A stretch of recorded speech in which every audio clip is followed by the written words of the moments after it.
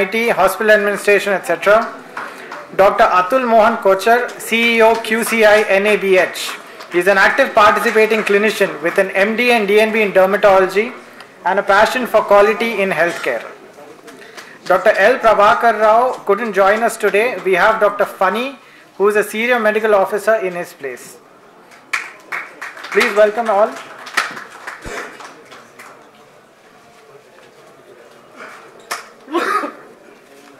Could we have Dr. Bijon to please come on stage and hand over the mementos?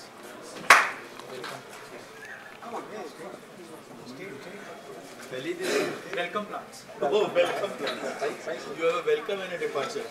Okay, very good. Lovely, lovely. Please give a huge round of applause.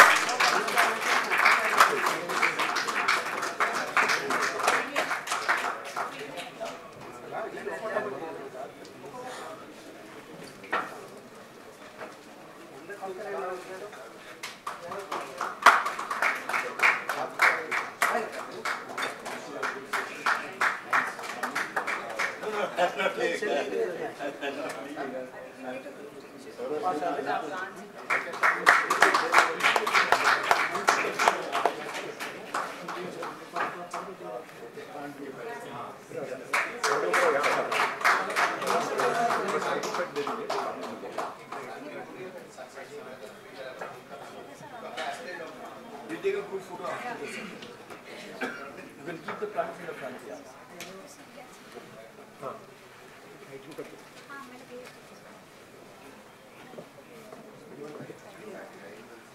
आ जाओ सामने आ जाओ. Come in the front. You go off to sleep. You already sleep.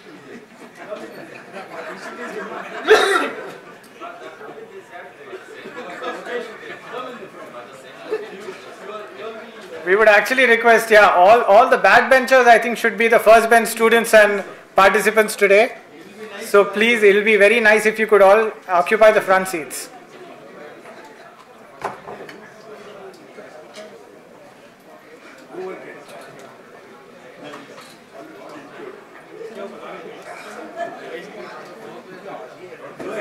A very good afternoon to each one of you present here, the dignitaries, MC members of FTCCI and stakeholders of the health and insurance industries. I think after lunch, the session has to be slightly brightened up because I'm sure all of us want to settle down for a cozy conversation rather than listen to a panel, because we've had a good feast, but in a short while. Having said that, I would set the tone for this session by first opening a question to all participants in this room, such that we invigorate key attention for the panel session. Are we starting a new landscape for the insurance sector? Are we starting a new landscape for the insurance sector? Anybody would want to address their opinion on this? From the crowd? Yes? Yes. I'm opening it. Yes, yes. What is your version of the new landscape in that scenario? Everybody is smiling and accessing healthcare, which is of high quality. Absolutely. So as I resonate with what Mr. Mishra said just now, in an ideal world, everyone will be fully covered by health insurance without any out-of-pocket expenses for healthcare. Wow. India is betting big on making this perfect scenario a reality in its Amrit Kal. Having said this, nothing moves without the government today. However, they need to be once in a while woken up to tell them that they can do a lot more than what they're already doing. Having said this, I think I would like to address the panel and the panelists on stage with me, gracing the occasion and having given us time. I thank all the panelists for being here, and of course the participants who are waiting to listen from the stakeholders actually. We would like to know from the panel members some of the success stories in making healthcare affordable and accessible. So we'll start with you, sir, Mr. Kochar. Thank you so much, ma'am, and thank you to FTCCI and the leadership of FTCCI for giving this opportunity, and thank you to all of you for waiting and listening and being a part of the program. I think this has been a wonderful experience for me personally. And speaking about, you said affordable, accessible care, I think the key word here also is the quality in healthcare. So I think, just to give you a background, there are only a handful of countries in the world. There are about 197 countries plus 2 observer countries, etc. But out of these, all these 197 or 199 countries, only a handful of countries have their own healthcare standards. And India is very proud and privileged to be one. And NABH standards, which are a sterling example of totally Atmanirbhar, self-reliant kind of standards which have been introduced. It's a very young body. So just to give you a very brief overview of Quality Council of India, QCI was formed in 1997 under the umbrella of Ministry of Commerce and when all industry bodies such as CII, FICCI and SOCHM came together with Government of India to create Quality Council of India with an aim to create standards required for trade and tariff. So that was the basic purpose.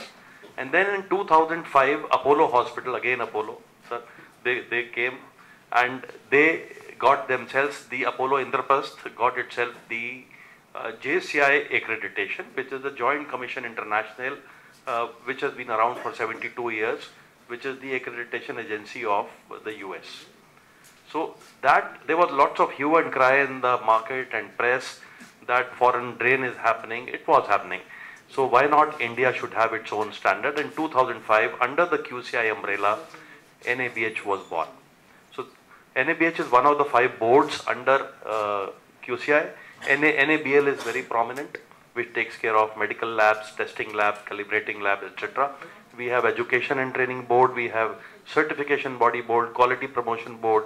Now we have whole lot of divisions also, and about 1,000 people sitting in Central Delhi working for QCI.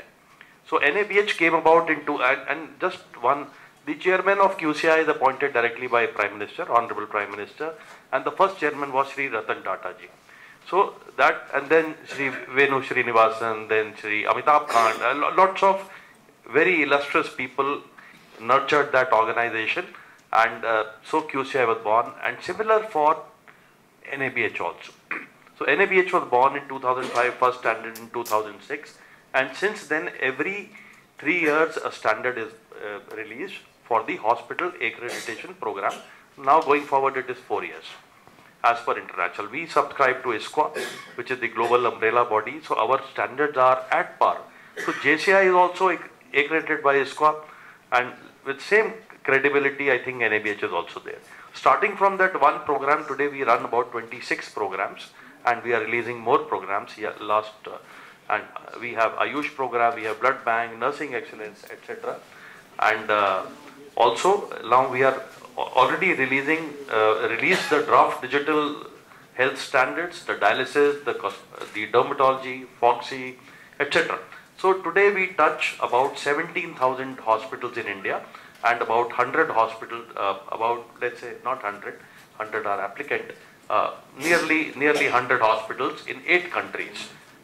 Countries such as Middle East, Muscat, Oman, Sri Lanka, Philippines, 8 hospitals in Philippines. So all these presence we are touching. And the basic aim, so that is with that background, what are these standards? So these standards address totally the quality in healthcare. They are woven around a matrix of patient safety and healthcare quality. What is good quality healthcare? Good quality healthcare, as so many students are here, they all know that it is effective. Effective means it follows evidence-based practices. It is efficient, right? And it is patient-centric. So a lot was said about patient-centric. Effective, efficient, patient-centric, safe, timely and equitable. That means without caste, creed, gender, we provide all.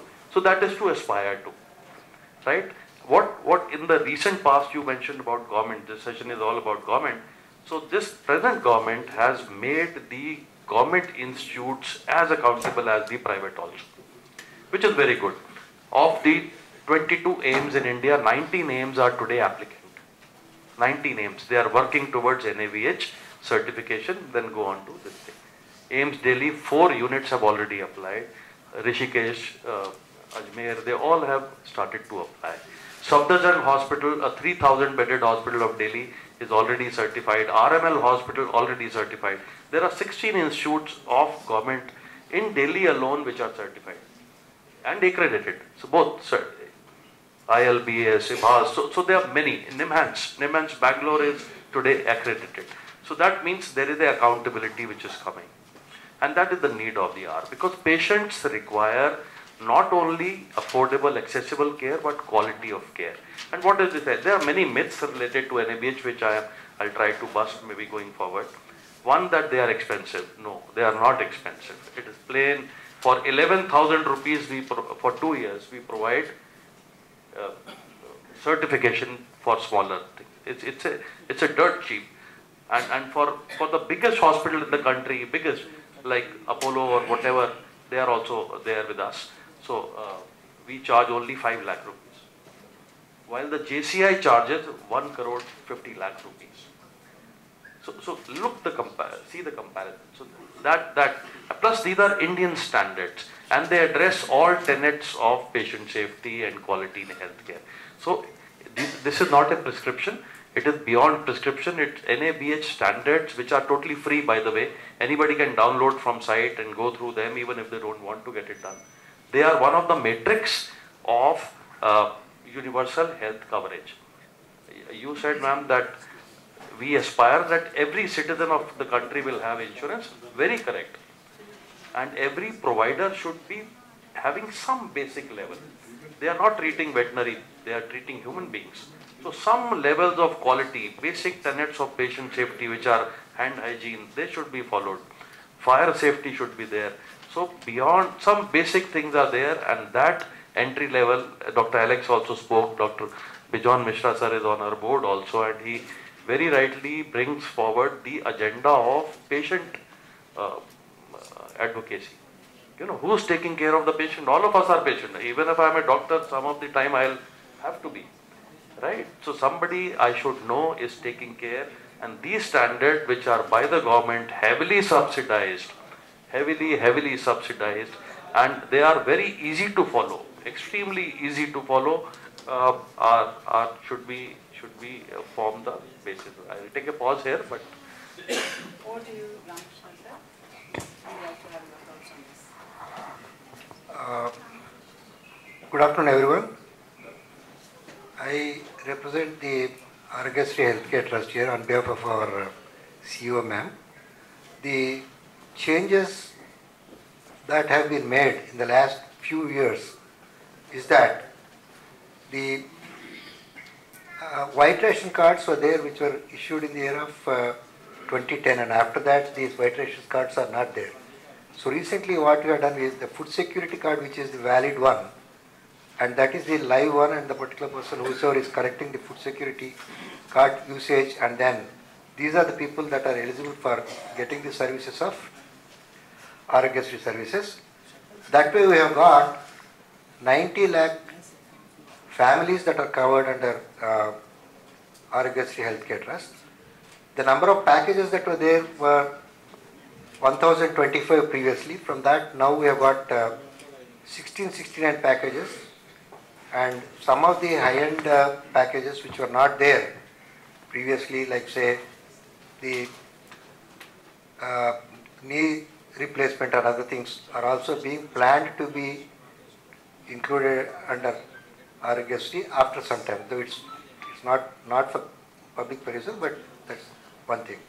The other important aspect that we see some as we think about the way forward for 2030 is that the accountability of the hospitals is also taken care of, in the sense that there is a regular audit of the treatment that has been provided to the beneficiaries, especially in those cases who have had an unacceptable or not very favorable outcome out of the procedures. All those cases are subjected for an audit, and then death audit reports, whatever have been done by the hospitals, those are reviewed once again. And in situations where there is a need, we give a feedback to the hospitals to bring about changes in the quality of services that are there either in the operation theatres or pre-anesthetic workup or evaluation of a beneficiary before being taken for surgery. Such are the suggestions that we are giving to the hospitals. So far as the beneficiaries are concerned, there is a system where the registered mobile gets a normal SMS saying that there is a pre-authorization raised on your name, on your card. This is in order to see that there is no misuse by X person using the card of a Y person or things like that. So these are some of the things that we have brought about recently, and it's our intention to see that the clearance of the bills can be hastened up where there we have a problem. But I think that's one thing which is our priority, which is governed by various other wheel within wheel. So these are the issues that we are taking care of. Another thing is the awareness that is required to be given to the persons whosoever are being given treatment for these high turnout procedures, like say wherever there is a cardiac problem, counseling the family and other things with reference to various preventive aspects that could be there, so that such problem doesn't recur in the genetically related persons. These are the things that we are doing. And the other change is that prior to 2019, the package amount per family was 2 lakhs. That has been now raised to 5 lakhs per family per year. So these are the changes that have taken place in RHS healthcare. Wonderful, sir. I would now request Mr. Prabhakar Rao to please say a few words. I'm Dr. Fani. I'm representing on behalf of our additional director, Dr. Prabhakar Rao. So, first thing I expect in any meeting where there are hospital representatives, the first question I always get is when are the rates are going to be revised. So, I am fortunate before I sit here, our people have already revised the room rent and consultation, and very soon you are expecting the revision and package rates. It's in the final touches. So, next thing is I think it's the kid in the room, but our organization has been there since 1954 and is like the ideal insurance scheme that anybody would expect. Obviously, it was designed for an IAS officer. It is the ideal system. So, what we cover is not just an IP packages, but we also completely cover the consultation. We have in-house primary consultations, doctors. Then we have specialist consultation through our empaneled hospitals. We cover the entire medicine expenditure, entire investigation expenditure, and anything like any expenditure that's beyond our package rates. We also have provisions to sanction them. And we also cover the costly cancer medicines. There are patients whom we are spending like nearly 10 lakhs per month. So we do provide such medicines too. So this is one system which we have perfected in the last 50 years. Obviously it is funded by government, so it's not influenced by the market forces. But this is a system where we need to take it to every person in the country. So we have multiple models like the US model, which everybody doesn't like because obviously it is completely a commercial system. Obviously they cover everything, but the rates are really high. Then we have the German model where they have a one system for all, and over that the private insurance companies act as a top-up. So then we have the UK model where almost everything is covered by the public health, public institutions. So the Indian model that we have is like a mix of everything. So we have the good qualities of all and probably not the disadvantages of all. So basically we have pieces from everywhere, and we hope in the next 15-20 years all these pieces will grow together and mature and become the best system in the world. Thank you.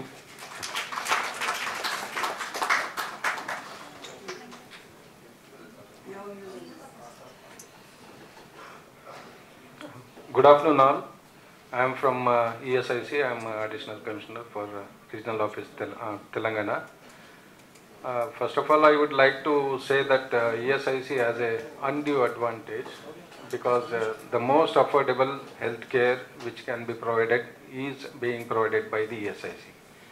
This I say because the rate of contribution is 4%, out of which 3.25% is borne by the employers and 0.75% is borne by the employees.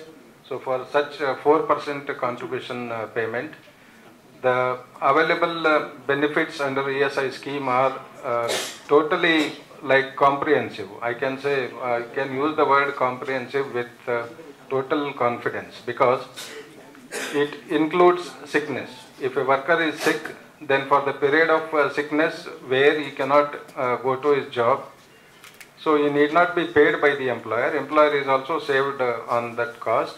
And on the other hand, this compensation, wage loss compensation will be made good by the ESIC.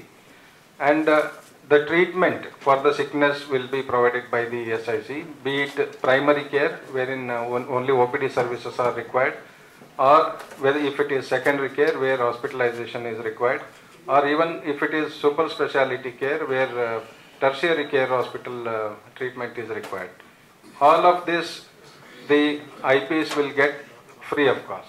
Free of cost in the sense for the payment of 4% contribution.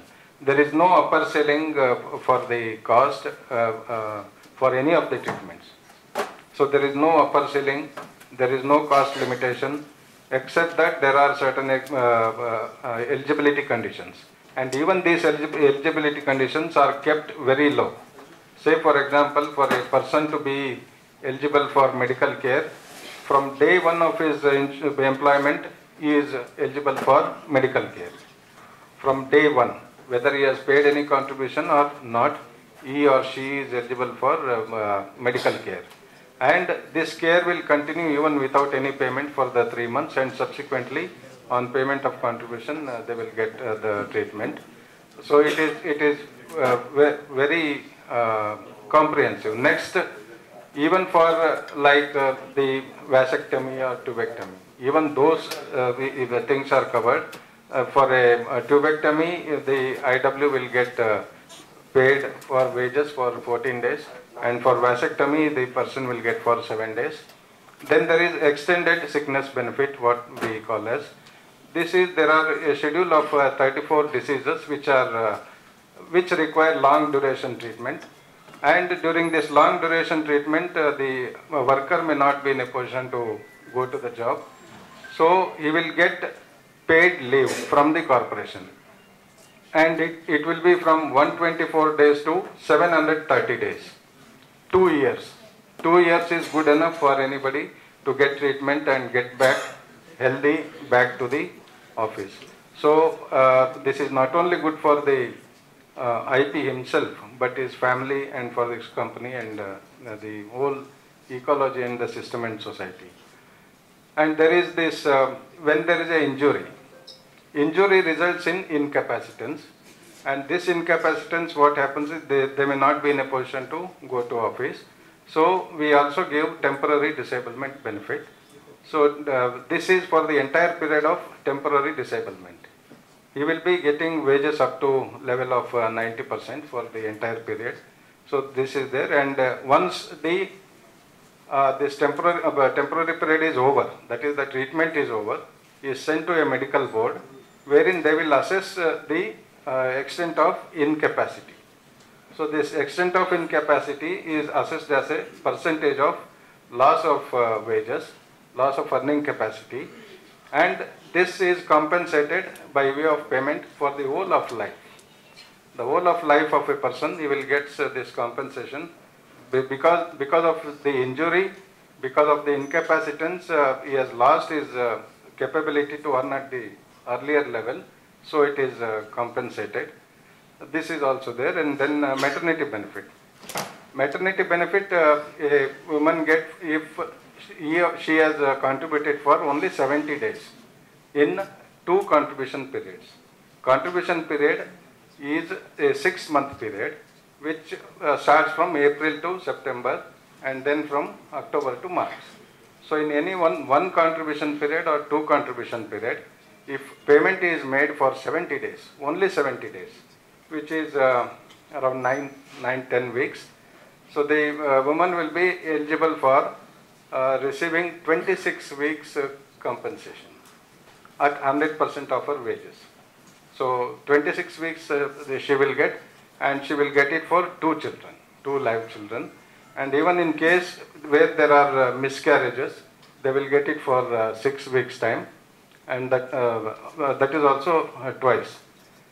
And then we have this dependence benefit. Unfortunately, if a worker dies in the course of employment injury, his family, the spouse, will be paid the pension for throughout her life or till remarriage. And this covers even all the dependents. The dependents will be parents and the children, and in respect of children, both male and female are included. Female children till their marriage, and in respect of male children, they are covered up to the attainment of 25 years. Initially it was 18 years because of the representations that at 18 years of age, children will still be studying. It was extended up to 21. Now it has been extended up to 25 years. Then unemployment is part of the life of a average wage worker. So in the course of any unemployment, which happens because of the lockout or retrenchment or incapacity, because he is incapacitated and his loss, disability is more than 40%, then this person is entitled for retirement also. And this person will get under, there are 2 schemes available, Rajiv Gandhi Shramik Kalyan Yojana and Atal Bimit Vyakti Kalyan Yojana. Under Rajiv Gandhi Shramik Kalyan Yojana, the workers will get the compensation for a period of 24 months, 2 years. First 12 months, they will get a compensation at the rate of 50% of their wages, and for the second half of the period, that is in the next 12 months, they will get it at 25% of their wages. Under Atal Bimit Vyakti Kalyan Yojana, that is once in a lifetime, and it is paid for 90 days in case of such closure where the retirement is not because of any suspension or disciplinary action or any such eventuality. And one more thing which even we covet but we don't get is ward of IP certificate. That is, the children of these workers will get some seats in for MBBS courses in the institutions run by the corporation. There are 8 institutions currently being run by corporation, and in these 8 institutions, the wards of the workers, they will get an opportunity to get a seat. We have seen so many number of these children get into these institutions, pass out, and then they are now serving the corporation. Then there is also a vocational rehabilitation scheme, wherein due to disability, a person can no more continue in his existing profession. So he is trained in a different vocation, and this entire charge is borne by the corporation, and fully or at the rate of 123 rupees per day, whichever is higher. If the charges is higher, then that charges is borne. Having heard you, Mr. Renuka Prasad ji, I think the in-depth detail which you have shared with us is really, really good. And having heard the success stories from all stakeholders in the panel, I think the flip side, that is our major concern is this reaching, and is the awareness being consumed by the end consumer well? How much are we able to reach out there? Having said that, I would like to address to the panel, and starting with you, Mr. Prasad, what are some of the innovative initiatives and reforms which you would like to share that you are creating to build awareness I mean, all of this what you've said, somewhere, some things we all know, but how is the awareness being created in the larger segment of the society? End user access to information and privilege to getting immediate solutions is what we are addressing now. Well, with regard to immediate redressal of, in case of any solutions, we have a public grievance mechanism wherein it is closely monitored both at the headquarters level and also our level, and any grievances are settled. Insofar as the awareness of the scheme goes, the awareness is there because the awareness is also there, and our corporation is also conducting frequent awareness camps in various outer districts of the state of Telangana. And last year I think we conducted 4 to 5 awareness camps, one in Cherlapalli Industrial Area Employees Association. And generally we approach the Employees Association because through the associations we will be in a position to attract large audiences, and because one employer means there will be hundreds of employees. So making aware one employer will spread the awareness. So that is why we are conducting these awareness camps. And I feel all efforts are being made, but still I think we can still improve, and we can still improve. Yes, definitely. I resonate with the fact that yes, we have a lot of scope of awareness building which is needing to be worked on largely. Over to you, sir. Mr. Funny. First thing we are doing is we are sending bulk SMSs to all our beneficiaries whenever we have a new initiative. And we are holding every month health webinars. So wherein anybody from anywhere in India can join. I think around 10,000 people capacity it is, and we are going to increase it. Then we are holding panchayat meetings every 2 months, where we are calling all the stakeholders. We have the pensioner associations, serving associations, we have the ALCs, the authorized local chemist who supplies the LP medicines. We have representatives from the hospitals, and we address their grievances. As a part of government department, we also address the PMO grievances, we have CP grams. Apart that, we also have a separate grievance system wherein every beneficiary can log in our website using his mobile number and lodge his grievance, and these grievances are being cleared every day and every week. Okay, and then we have advisory committee meetings and zonal advisory committee meetings. Advisory committee meetings are conducted at wellness center level, and zonal advisory committee meetings we are going to start from this month, wherein we will have 2 pensioner representatives and 1 area welfare officer who will be from the saving side, and these people will be part of the committee which reviews the way our organization is functioning. So it's not just about the listening to their grievances and solving them, but they will also be part of the functioning of the organization, how we are improving our services, how we are implementing our policies.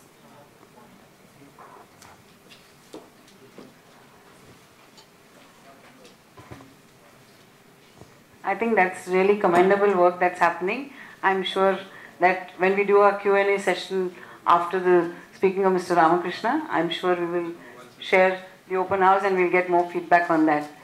Over to you, sir. Yeah, thank you, ma'am. So essentially, traditionally the client of NABH has been the hospitals. So they are very well aware about us. But as far as the creating demand from the consumer, the actual patient is concerned, this is one area where I'll admit we have been not focusing upon, but now we have taken it upon ourselves to create demand from the patient, from the consumer directly, and we'll be soon launching a very massive media campaign, focused campaign, so that we can go to the next orbit, and the actual on-ground demand can be generated by when the patients start visiting a hospital and start demanding quality. See, the theme of the workshop is quality and affordable healthcare. So affordable healthcare, insurance industry will definitely take care. They are penetrating, they are creating products which are very friendly and very pocket friendly, and ultimately, as you said, we aspire to reach to every 143 billion of our citizens, whether through government enterprise or private enterprise, it will reach. But what about quality? So quality is the thing which NABH can address, and a significant push will come when the patients start demanding quality. And they say, currently they are thankful just to receive the treatment. Suppose a poor person goes to AIMS or a private, like a public funded facility, they are just thankful that they have received. So no longer I think that will work. Going forward, I think public funded facilities are as answerable to the consumer or the common citizen as a private player is. So we'll need to work on that, and we welcome your suggestions, guidance, and John sir is also guiding us. So I think going forward there's lots of scope here, and we realize now that only way we can push that demand and go to the next orbit of accreditation, certification is by creating a consumer demand. Earlier in the day, I think one of the panelists had addressed that all stakeholders are working in their closed box approach and not at the end of, and now everybody's target is the consumer should be satisfied. Consumer satisfaction is top line for everybody. But the point is, they don't come into the same perspective, and those perspectives is what at FTCCI we are trying to initiate and bring about a resonance and coming together to make an effective reformation platform. And I'm sure with stakeholders like all of them on the panel, things will change, and we will be the change makers. Yeah, thank you. I think this is the moment to congratulate once again FTCCI, because this is a fantastic initiative bringing all of us together and under one roof and deliberating and discussing. So compliments to the leadership. Thank you so much, sir. At Aragasri, one thing that has been there from inception till today is that all discharged patients are addressed a letter signed by the Chief Minister to give a reply about any grievance that they have. It's a self-addressed, trust-addressed letter which is there in it, and all the replies that come are audited. And recently, 2019, there is another activity that we have done. Once the patient gets discharged, a IVRS message goes to a particular person saying that, are you satisfied with your service? If you are satisfied, press 1. If you are not satisfied, press 2. If there is any money collection, press 1. If there is no money collection, press 2. So sort of an activity has been started, and then where we have found that about the reply rate was around 85% of the people only, but then the satisfaction rate was in the range of about 87%. So the other 30%, whatever was not there was a misunderstanding in punching the keys, that is around another 6%. So this is one thing, but truly, what is the level of satisfaction of the beneficiary? That's one issue which we need to address. I think from the inputs from FTCCI, we will take it up further. Thanks for the input. Thank you so much for recognizing the efforts at FTCCI. As an industry body, always we are addressing the fact that we bring industry reformations for the progressive perspective, and that's the very intent of FTCCI. Having said that, I'm opening the house for questions. I already have a question written and sent to me by Mr. Praveen from Bangalore. Can I have, yeah, yes, Mr. Praveen, would you like to address the question yourself, please? Yeah. This is a question to Dr. Atul Mohan. There are regulatory bodies for insurance like IRDA, for banks, RBI. So I would like to know if is there a plan for a regulatory body for hospitals? No, there are so many regulatory bodies already actually. Why do you want another one? So regulation, regulation is mandatory. Regulation, there are already, if we were to think very like literally, there are, I think there are 183 clearances which you require to run a hospital, starting from registration to BMW to fire safety. So all these are registrations. While NABH like standards are voluntary, they are little aspirational. They are patient safety. Yeah. So this is a voluntary, but government incentivizes it. Whichever organization completes the standard gets the certificate is incentivized to the tune of 5%, 10%, 15% based on their level of certification. So there's a push by the government towards quality. So we are speaking about quality because quality cannot be made mandatory. There are countries like Australia, and maybe India's time will come. Australia has made it mandatory. There are many other countries which have made it mandatory. But worldwide, majority of the countries have kept it voluntary. I would like to know if the government of India has a data of hospitals, like the number of hospitals registered, because registration happens at municipal level also. Whether that has reached the government of India. I think that has been the bane of India because health, fortunately or unfortunately, has been the state subject in the constitutional list. So each state is working differently. So that kind of has created a massive confusion. So what is prevalent here may not be prevalent across the border. So going forward, I think we all realize that we need a central sponsored scheme, and Ayushman Bharat is one such right step in the direction. NHA, we work very closely with NHA also. And we are delivering so many policies and other things. All standards are currently incorporating all 4 tenets of ABDM also. And NHA also under the PMJ recognizes the our certificate as a co-terminus basis. I'd like to add on that ABDM point that sir has just mentioned. So under ABDM, the central government is working on creating a repository of all the health professionals and all hospitals. So, and every citizen of this country is going to get an ABA health account. So I think one of the person has questioned in the morning session that why don't we have one account which has all the health details and entire health history. The work has already started. I think very soon it will be completed. And very soon we are going to have one health account where the entire health data of every citizen will be stored and can be accessed anywhere across India. So in the Indian context of very soon, what is the approximation of that? On a lighter note, I'm sure you all will want to know. They have given us a target of 1 month, and the 1 month we have already missed by 5 months due to technical reasons. So 2024 for sure. 2024 sure. So there are many software issues and technical issues.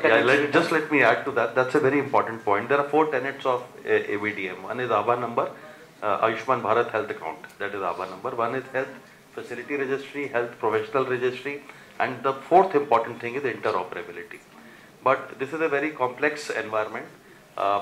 Government has already implemented it in 32,000 hospitals. Under the public funded scheme, but private hospitals may or may not, they are being incentivized. So this may take a lot more time, but there is a parallel thing where ABDM or at NABH we have already integrated all the 4 tenets in our standards. We are also doing the validation for all the EMR software which are currently available in Indian market. There are 600 plus software.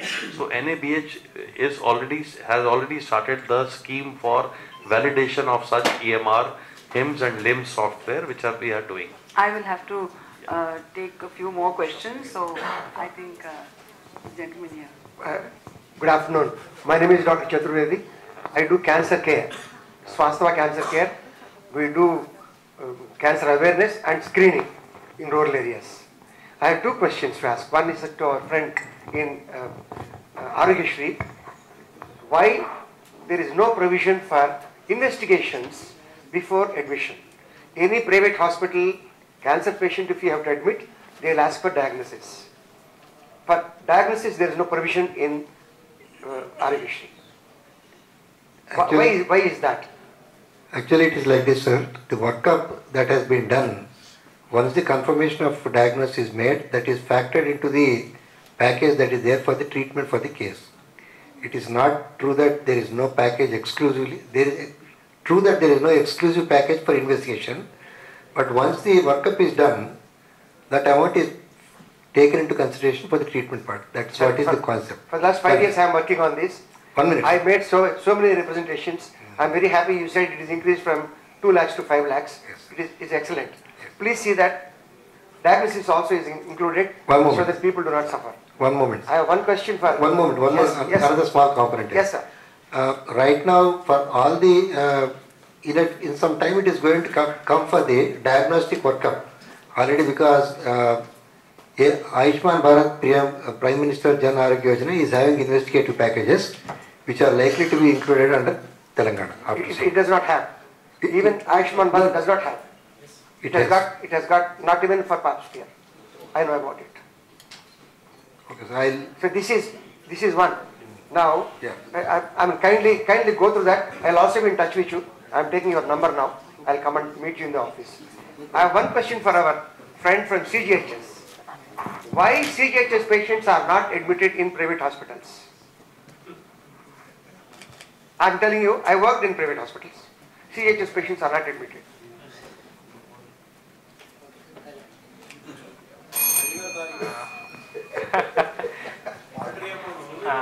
Yes. Sir, we have a grievance system. This is something that keeps happening because we have low rates. No hospital would like to admit 100% of their beds CGHS patients. So there would always be a situation where the hospital would say we don't have beds. So whenever you have an issue, you have a mobile number of a nodal officer. We have a doctor who is handling it, and he will be able to guide the beneficiary to the right hospital. Yeah. Can I, madam? Yes, of course, sir. Yeah. I am Dr. Singh. I am very happy, first of all, to be an Indian. Second, to staying in Telangana as well. And luckily, we are privileged to have so many schemes, so many benefits, so many programs and all those things for the people. And we have people sitting on the dais who have got very good ideas about it. But here, I'm not pointing out at anybody. Please don't take it seriously or don't take it on any one of you. There were so many questions which have come. I'll start with the ESI thing. The sensitization and awareness is very, very poor. People don't know what are the things they have to go through that. And in case of my 2-3 employees also, they have not got the money still back. She died during COVID and all. That's one part of it. Now the second is during admission also we had a lot of difficulties in admitting the patient in the ESI because I had to go at 2 o'clock in the morning to admit the patient in ESI. Spent 2 hours there sitting in the rooms. That was one. So not complaining about anybody, but system can be improved. Now about the other thing like CGHS. CGHS, we have about 40-45 beds. I tried a lot. I went to Delhi also. I went to the minister. There was a local minister. I went to his house. Then he asked money for that. I said, I can't afford the money. We are ready to serve. Third is, yeah, 1 minute. How long is your question? No, just, enough. Just one point only. So everybody we want to help out the people as he asked. Chakravarti Garu has said, private, we want to do that as well. Now the third thing is about the NABH. It's a very good program, but different SSRs have got different observation things, which is again very difficult. And same applies to Arogya Shri. We tried, then again bribe there. So we refused and came back. Thank you. Just to bring awareness and correct the systems. Thank you. Addressing the same perspective, which we are also kind of opening discussions for. Yes, sir, please go ahead with your question. Madam, I want to ask a question. Your good name, sir? My name is AVS Dikshit. I am representing CADCO, Confederation of All Telangana Consumer Organizations. So, first question is to Ramakrishna Garu. Sir, recently from March 1st onwards, there is a linkage of ration cards to Ayushman Bhava cards. Do you know that? See, the food security card, what I mentioned, yes, on the basis of that only they are doing linkage.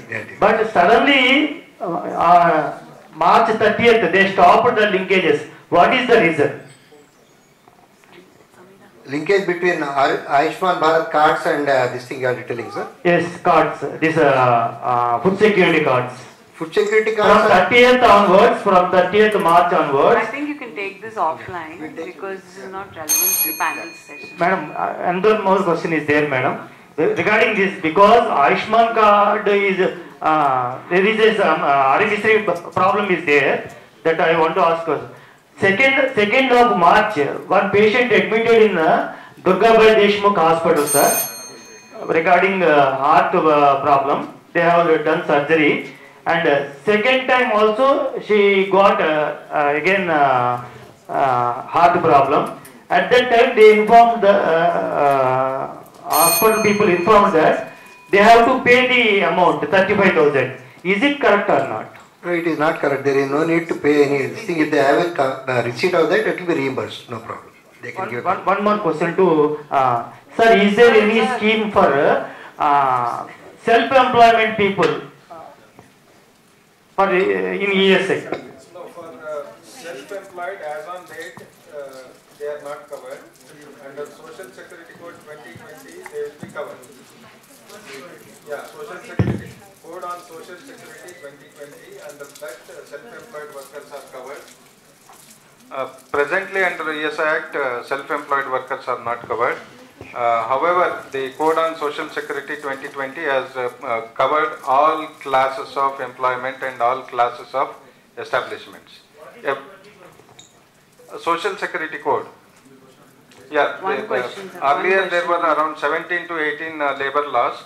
All have been amalgamated into 4 codes. One of the code is the Social Security Code, in which self-employed employees are also eligible for coverage. The implementation is pending because of a dispute by the workers' unions, and I believe that the government will take... Is it something to do with the SRAM card? Yes, the employees who are registered under e-Shram portal will be part of You see, that. most of the time I am getting feedback from citizens that they are trying to get to the portal to get themselves registered, and they are finding it very difficult to do that. Yes.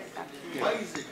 Can you give any reasons? I think that pertains to the Labour Department, which PMJ, Prime Minister Jan Arogya Yojana, it's a separate scheme run by the Department of Labour, not... no, I was just yeah.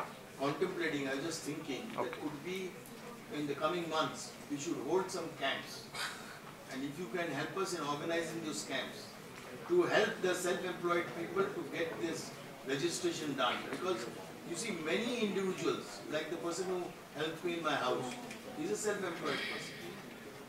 He's covered now. After a lot of our representation to the government, he's got covered.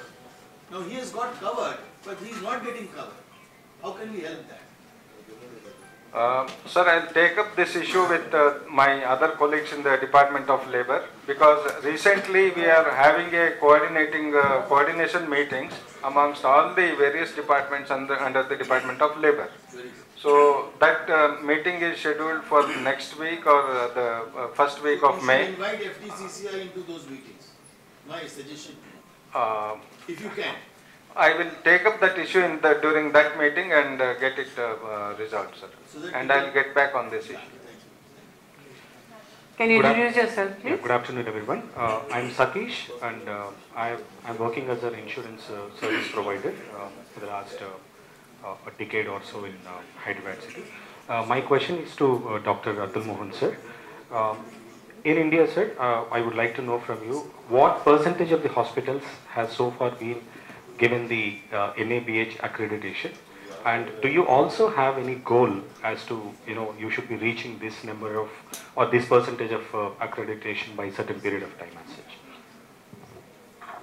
Yeah, that's my KRA actually. You know how to.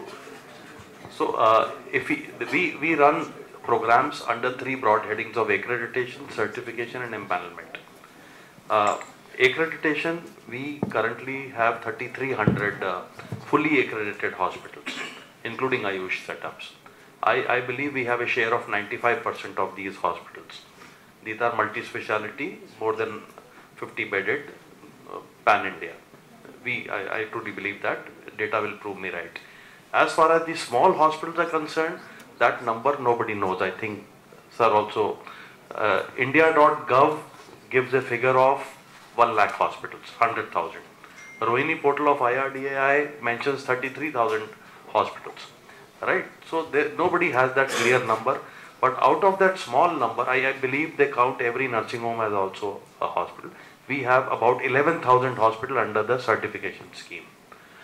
And under the empanelment scheme, which we deliver on behalf of Ministry of Defence and Ministry of Health and Family Welfare, the CGHS and the ECHS, we have about 4,200 hospitals. There may be some overlap also in the small healthcare, but currently, so that is the figure. So nobody has a clear idea about a census of the hospitals in India, the definition of a hospital in India. So that also maybe somebody needs to take up.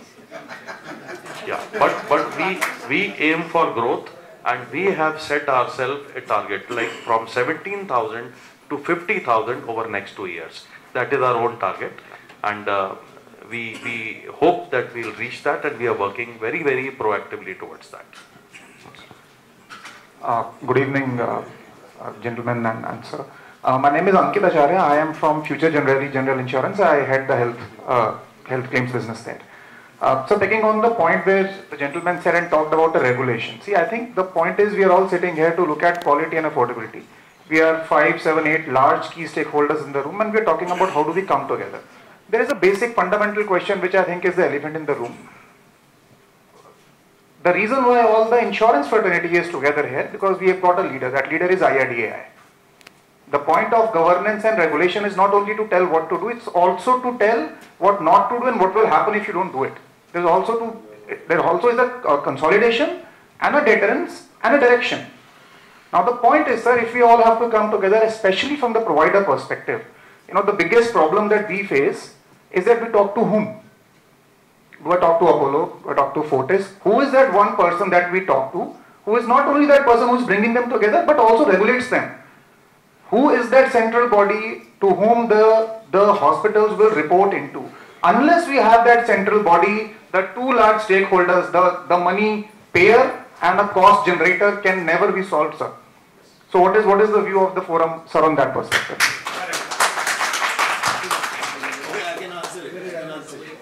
I can answer. Sir, one more thing. No, I can answer that. There should be a categorization. अभी आपने कहा कि numbers available नहीं है. There are varieties of the different numbers are there. So there should be a census of hospitals, categorization of hospitals according to the cities. It should be there. So the insurance fraternity can survive. Either intermediary, because we are the main chain of the both insurance companies as well as the hospitals. So we need a categorization of the hospitals and a regulator of the hospitals, just like a IRDA. So both these questions are excellent. I think what you are referring to is grading and rating and ranking of hospitals. We have already developed such a scheme about 2 years back at the insistence of NHA. As you would know that NHA enrolls small hospitals, and most of the big private hospitals are not part of the ABPMJ. So they wanted like hospitals like Apollo, Medanta, Max Fortis also to come under, and their HBP2 also was very low. The health benefit package was very low. So NHA asked us to create a scheme. We created a scheme, submitted there, but then the Honorable Minister thought that the scheme, its time may not be very right. But that future will also come. We are working on not only rating and ranking of hospitals, but also of the doctors, as somebody mentioned. Best doctors of Telangana, let's say. So that will also be there. Thank you. We already have that scheme. Thank you. Thank you very much. Thank you very much. One question. One point. Okay, let me answer then. Maybe it has answered your question. No, Just this is a different question for me. Oh my. Give me one after. Sir, with our friend from Aurangeshwar again, don't think I'm attacking you. See, there is a reason for my talk. See, if awareness is created about cancer, 50% of the cases can be saved. Madam has been asking right from the first, what is the awareness you are creating? Are you joining us to create some awareness among people so that we can save some lives together? Sir, Suggestion taken, so we'll work about it. Yeah, we'll work out. Very good. Because it's always work in progress. Anyway, what I want to answer is, you see, first of all, let's give a big hand to the participants who have raised excellent questions. Let's give a good hand. Because without without those questions, this session would have been extremely boring. So let me first congratulate you all. As panelists and members here, we understand. Yeah, number one. Number two. You see, what I want to share with all of you is very simple. Is that as we all know, because we all are part of the Indian Constitution, that health is a state subject. And the state is the regulator. It is simple. We have a regulator which is the state. Let's get that in our mind. That is first thing. The second thing you must understand is, after 20 years of struggle, way back in 2010, we got a law which is called Clinical Establishment Act. I don't know how many of you know about it. But there is a law. So the states were the overall regulator. Then we said, this will not do like what you asked. Who should I report to? How do I report? We brought in a law called Clinical Establishment Act. Today we are in 2023. 18 states have notified it. Not even single have implemented it till now. The bottom line which I am trying to convey to you all is, and this is what is the objective of today's and tomorrow's session is, increase your voice in terms of the frequency of your message that we need immediately the Clinical Establishment Act to be made implementable. Now, before you, I must share with you all, otherwise it will not be fair on my part to not tell you all that why it is not happening. You all must know that. And most of you will know that also within yourself, but you don't want to speak, but let me speak. Because many things you can't speak, but I can speak. I have that liberty. And many things I can't speak, you can speak. Or he can speak, but I can't speak. But what I am trying to tell you is, what I can speak is, first let's understand that we all need to be accountable and transparent. There was no clap. Oh my God, there was no clap. We all first need to be accountable and transparent. That is the most important issue, and that is the objective of this which we are happening. I am very happy to see the dawn of, or what should I say, the icon of the medical devices manufacturers body present here today, Mr. Rajiv Nath.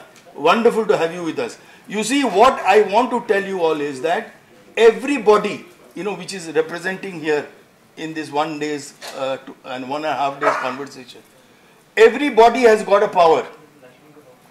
Let's bring that power under one roof. And let's all speak together with one voice. Then only you can be heard. If you speak in fragmented areas and if you work in silos, you will never be able to achieve what we want to achieve. And if we want to achieve affordable health care, which is of high quality, made accessible to all without any discrimination, let's become accountable and transparent. Thank you very much.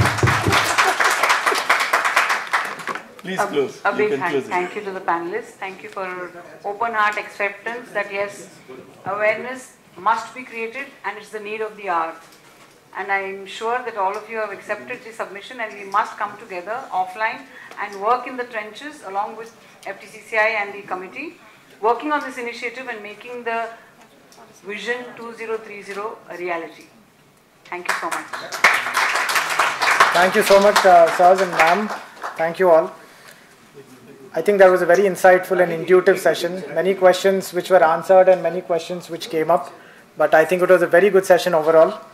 And may I please request on stage Mr. Rajiv Kumar Gupta, President PB Fintech Limited, Policy Bazaar and Paisa Bazaar, to please come on stage and hand over the mementos. Thank you.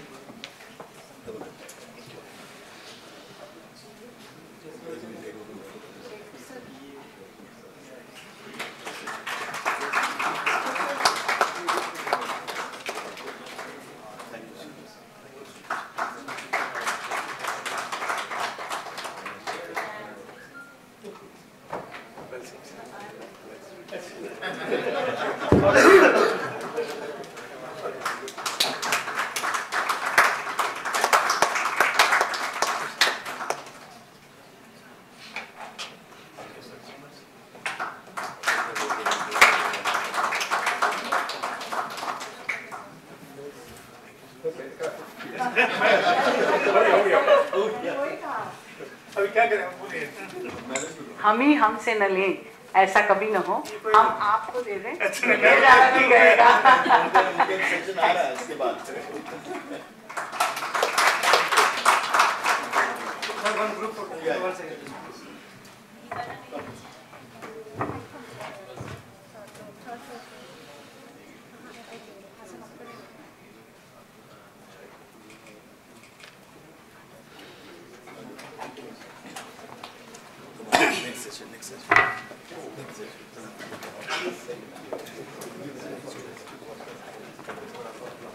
We're done with two very wonderful sessions. We now move on to our session number 3.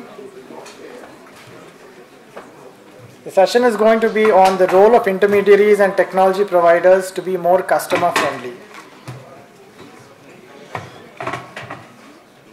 The session will be moderated by Mr. R. Balasundaram, Secretary General, Insurance Brokers Association of India. He is an experienced general insurance professional with over 3 decades of proven track record in the industry, also possessing in-depth knowledge of the Indian market, with marine cargo being a passion. May I please invite you on stage, sir? May I also invite the speakers, Mr. Lokesh Casey, Convener, Confederation of General Insurance Agents Association of India, currently Secretary General of Indian Federation of General Insurance Agents Associations. Mr. Sohanlal Kadel, MD Kadel Insurance Brokers Private Limited. Mr. Sohanlal Kadel, Director with Kadel Insurance Brokers Private Limited, is registered with the Ministry of Corporate Affairs. May I also welcome Mr. Srikant Charan Mudigonda, MD Good Health Insurance TPA Limited, Underwriting and Claims Business Development and Key Account Management in the General Insurance Sector. Mr. Rajiv Kumar Gupta, President PB Fintech Limited, Policy Bazaar and Paisa Bazaar, serves as an experienced executive director with a demonstrated history of work in the insurance industry.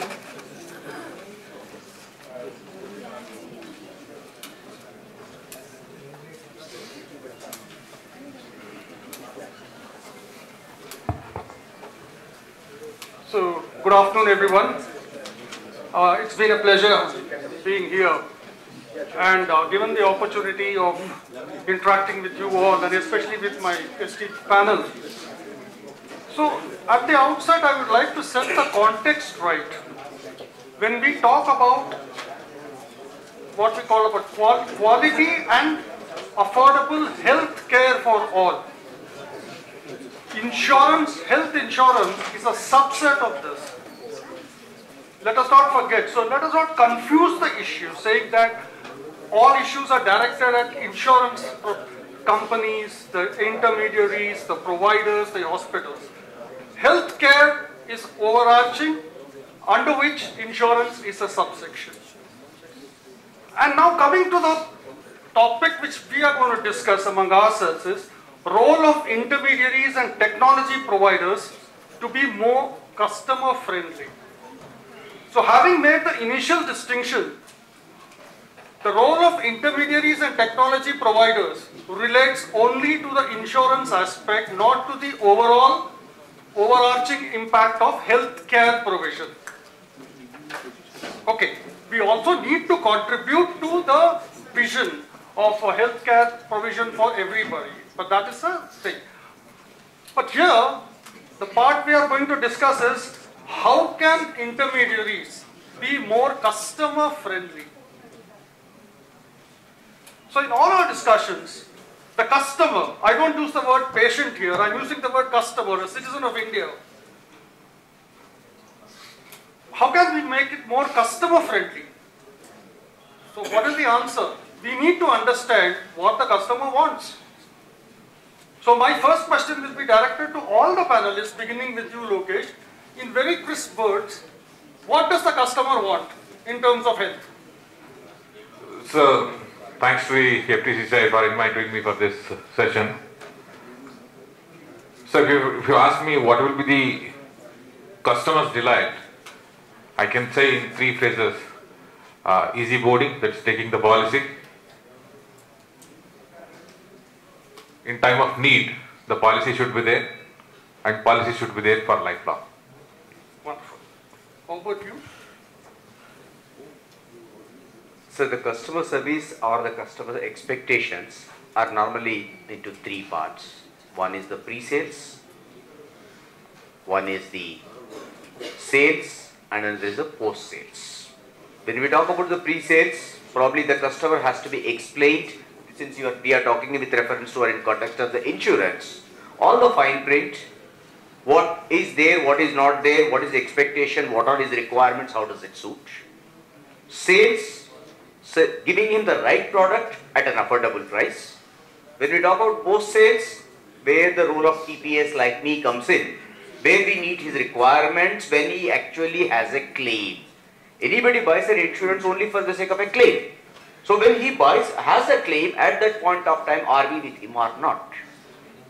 Having said that, customer service is, or customer friendly, is not being liberal. We need to be quick, transparent, fair and just. Just a slight twist to the question. It is not about what we have to do. The question was about what a customer expects when he buys a health insurance policy. First thing, what does he want? Like you said very rightly, he wants protection and prompt service in case of a claim. Definitely yes. And the third thing is to be explained to him, transparency or make awareness. Karan sir, same question.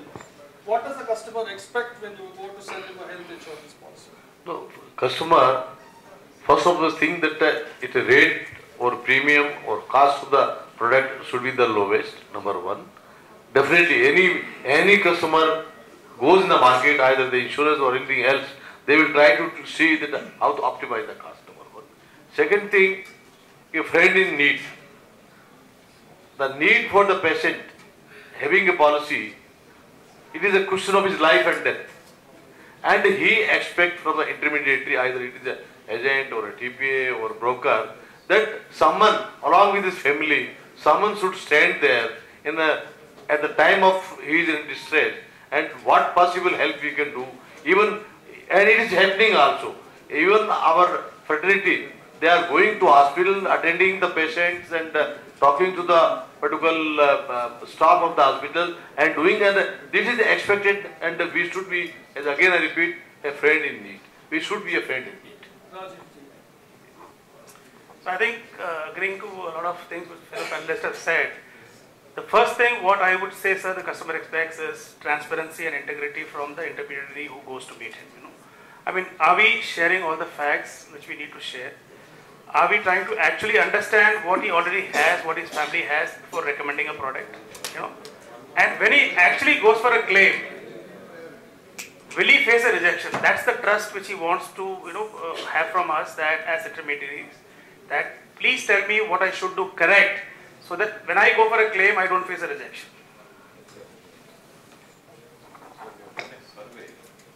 Especially for this. We have done a survey especially for this Health Vision 2030 conference. We have reached to more than 5,000 agents across the country, and we have got the feedback. Can we have the PPT, please? So what are the top expectations? Yeah, we'll go through, sir.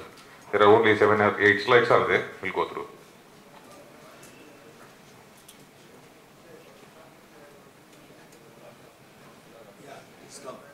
Yeah. Next slide, please. Yeah. So difficulties faced during marketing. This product information availability is not there. Okay. Then it's regarding very high premiums. The common question we face is about GST on health insurance, 18%, which is highest in the world. We have written to the Prime Minister, we have written to the Finance Minister, we have met several times Finance Minister. She has assured us that it will be brought down to 12%. But our demand is, for everyone it should be 5% without any input tax credit, and for senior citizens it should be exempted. Fair enough, Lokesh, I take all these points. I'm sure people would identify with all these points. The point we are discussing here is how can intermediaries or technology take care of these customer expectations. So the first thing is product information availability. Yes, we can definitely do it. We should do it. We are doing it. Very high premiums. I think that's a very standard question which Karan Saab also pointed out. Mujhe kitna sasta milega is the question. Sir, unfortunately, There, does the intermediary have a role? most of the time intermediaries explain to the client. No, I'm just asking the public at large, saying that so intermediaries alone cannot pave the way for sorting all these ills of the customer. Like for example, is there a GST? That is something we can push as a body to the government. 18% is too high. We need to bring it down. But coming back to the basic point, high premium. It's a question of affordability, he says, and we are talking about quality and affordable healthcare for all. Remember the theme. Quality, yes, we saw in the previous panel discussions how they are ensuring quality, and we heard some success stories about limited areas where success has been achieved, quality healthcare at affordable prices. So I think the main maqsad of this discussion should be, can this be scaled up? Now, if an intermediary has to bring in a lower premium always, is it in his hands? It depends on the manufacturer, which is the insurance company. So I think you need to look at the whole problem holistically. An insurance company says, I can give you a good cover, but if I were to do that, I am a commercial organization, I need to make profits as well. So I cannot price it to suit the affordability of every Indian citizen, which is his state, which is right. Hospitals, when the treatment happens, they came out today morning saying that intermediaries do this. So we keep pointing fingers at each other. Now hospitals also, if they have to provide quality health care, they also need money. They are also a commercial organization. So the basic problem which needs to be addressed is balance between a commercial objective and a societal obligation. So coming to the next question, which I would say that the role of the other stakeholders become important. So what can we do when a customer wants only a cheap product? Lokesh. Can you complete your slide? Yes, sir. I want to see what. Yes, sir. This PPM structure, most of the people are complaining about GIPSA and other things. Now, even in Journalists Council, there is a talk that there should be a common network, should be there in the country, where the entire industry will be having a common network, whether it's private companies or government companies. That's a GMC bank assurance tailor-made policies, which is ruining the market, that should not be there. Then increasing in hospital tie-ups for more cashless facilities. I think now industry body is going to take a stand where the cashless cases should be around 90 to 95%. Next slide, please. Lokesh, if I may play the devil's advocate here. If a bank assurance policy is cheaper for the client than what a broker can offer or an individual agent can offer, why will he not go with it? I will come to that, sir. I will come to that. A bank, which is policy they are selling at a bank, it's cheaper, I agree. But who is paying for it? It's the retail customer.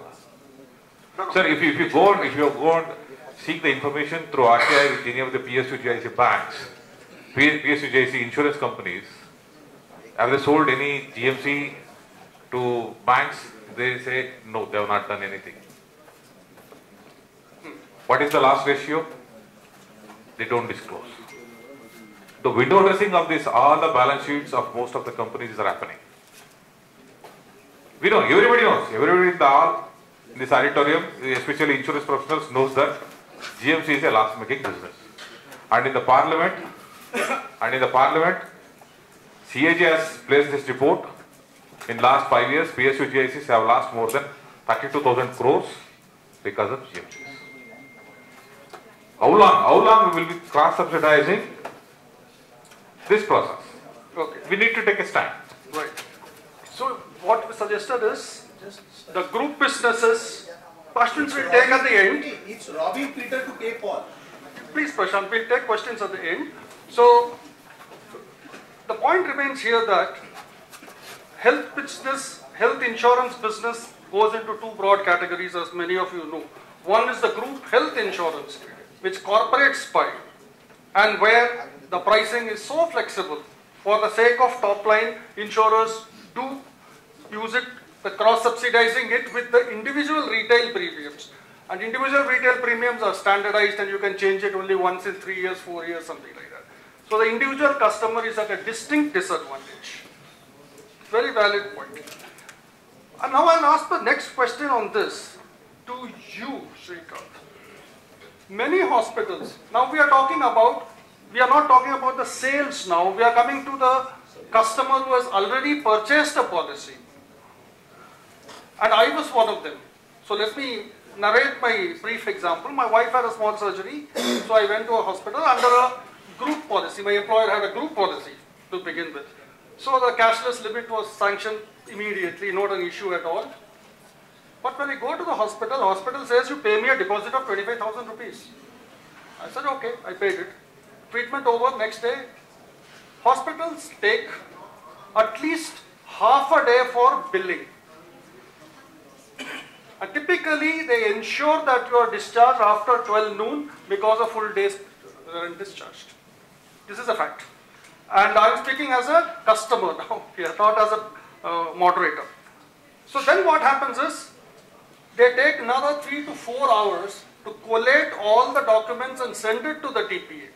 They say I have to collect it from different stakeholders and we have to scan it and send it. Okay, it went to the TPA and because I was under a group I could push it. The TPA also approved the amount within 2 hours. I got the approval. Then comes the surprise. The approval had some 20,000 rupees deduction. So at the time of discharge, hospital says you pay me the 20,000. I said, why my friend, I have given you a deposit, adjust from that and give me. He says, no sir. That I am retaining because the insurance company is going to pay me after 45 days. So that you should collect later. For this you pay the 20,000 now. Now my question to you, Srikanth, is, I, despite being in the industry and used my influence there, honestly, pushed it and got it into our. What happens to a common man with a retail policy in such circumstances? And the second question is, what does the TPA actually verify? When you are a network hospital, you have given the approval for an estimated amount. What is it that you verify? You verify only what are the amounts I have to disallow, is it not? So why begin on the negative note of disallowing? So how can we overcome this? How can we speed up the procedure? The moment the doctor signifies that the patient is ready for discharge, the discharge should happen within an hour. So where is the hitch? What is the problem you face from other stakeholders? No, let us speak. We are waiting for him. Sir, this typically I think most part of my answer you have already given. Okay, this yours is an absolutely exceptional case, but I talk about most common cases. In fact, most of that what I'm going to say you already said. Typically, in fact, I put my own example again similar to this. Very few months back I had a bad fall. I was admitted to one of the top hospitals. Morning, the doctor is a good friend of mine. He came for rounds around 10:30. He said, okay, he's fine now. He can be discharged. 10:30. I was just fully waiting. And 2 hours passed. They didn't know who I am. So, like the way. So they said, no sir, we have sent a request to the TPA. They have not yet responded. I said, good enough? I said, good enough? So, of course, I checked with the concerned TPA. Of course, unfortunately or fortunately, that was not with us. It was with some other TPA. And all of us are friends. They said, and I checked my mobile. And you know, most of the TPAs, they have an SMS system. The moment they receive a request for the final auth, it has automated SMS triggers. So the moment it hits our mailbox, an SMS goes, we received your authorization. It's not a process, but it is received. I checked my mobile, it was not there. I checked with that lady, she was very nice. Sir, we are still waiting, sir. Now what happens, as Mr. Balasundaram rightly said, they first have to prepare a discharge summary. They have to go to the concerned doctor, get his signature. If the doctor is in operation theatre or he's in OP, etc., they wait outside for signature. Meanwhile, they have to collect bills from everybody, collate them, put them, and whatever their internal process. I'm not questioning that. They have their own, the way I have my internal process, the hospitals have their own internal process. It takes 2 hours, 3 hours, 4 hours, whatever it is inside, and then it goes to the TPA. 95% of the times, at least I'm quoting from my own example, my own TPS example, 95% of the time the final auth goes within 1 hour. Exceptions, why and all, there can be any reason. They go in less than 1 hour. Now, the challenge here is the communication. Now patient starts getting disturbed saying that the TPA is not giving me authorization, TPA is not giving me authorization. So my request is that what we have to try to create awareness amongst people is when you get admitted into the hospital, please ensure that your own mobile number is entered in the cashless request form. Okay. Many times I saw that the message went, but the mobile number there was of hospital help desk. Patient is in dark, he is not aware. I'm not saying everybody is doing, but as someone said, there are a few black sheep here and there, or maybe the person who is entering did not have the number, whatever are the reasons. The moment this is there, wait, if you have not received within a reasonable time any TPA, the message that the cashless authorization request is received, please follow up with the hospital why it has not gone. You can chase the TPA. I'm not saying that TPAs are always right. Every time they 100% they do within 1 hour. I'm sorry. I'm not saying that there could be gaps in that. So this is the primary reason what happens. So your second question, what you said is, what do you check? So final auth, normally there will not be much of a checking. We just check whether what is given the initial auth, final auth, they are in the sync or not. Like first the request came for appendicitis, now hysterectomy is happening. That should not happen.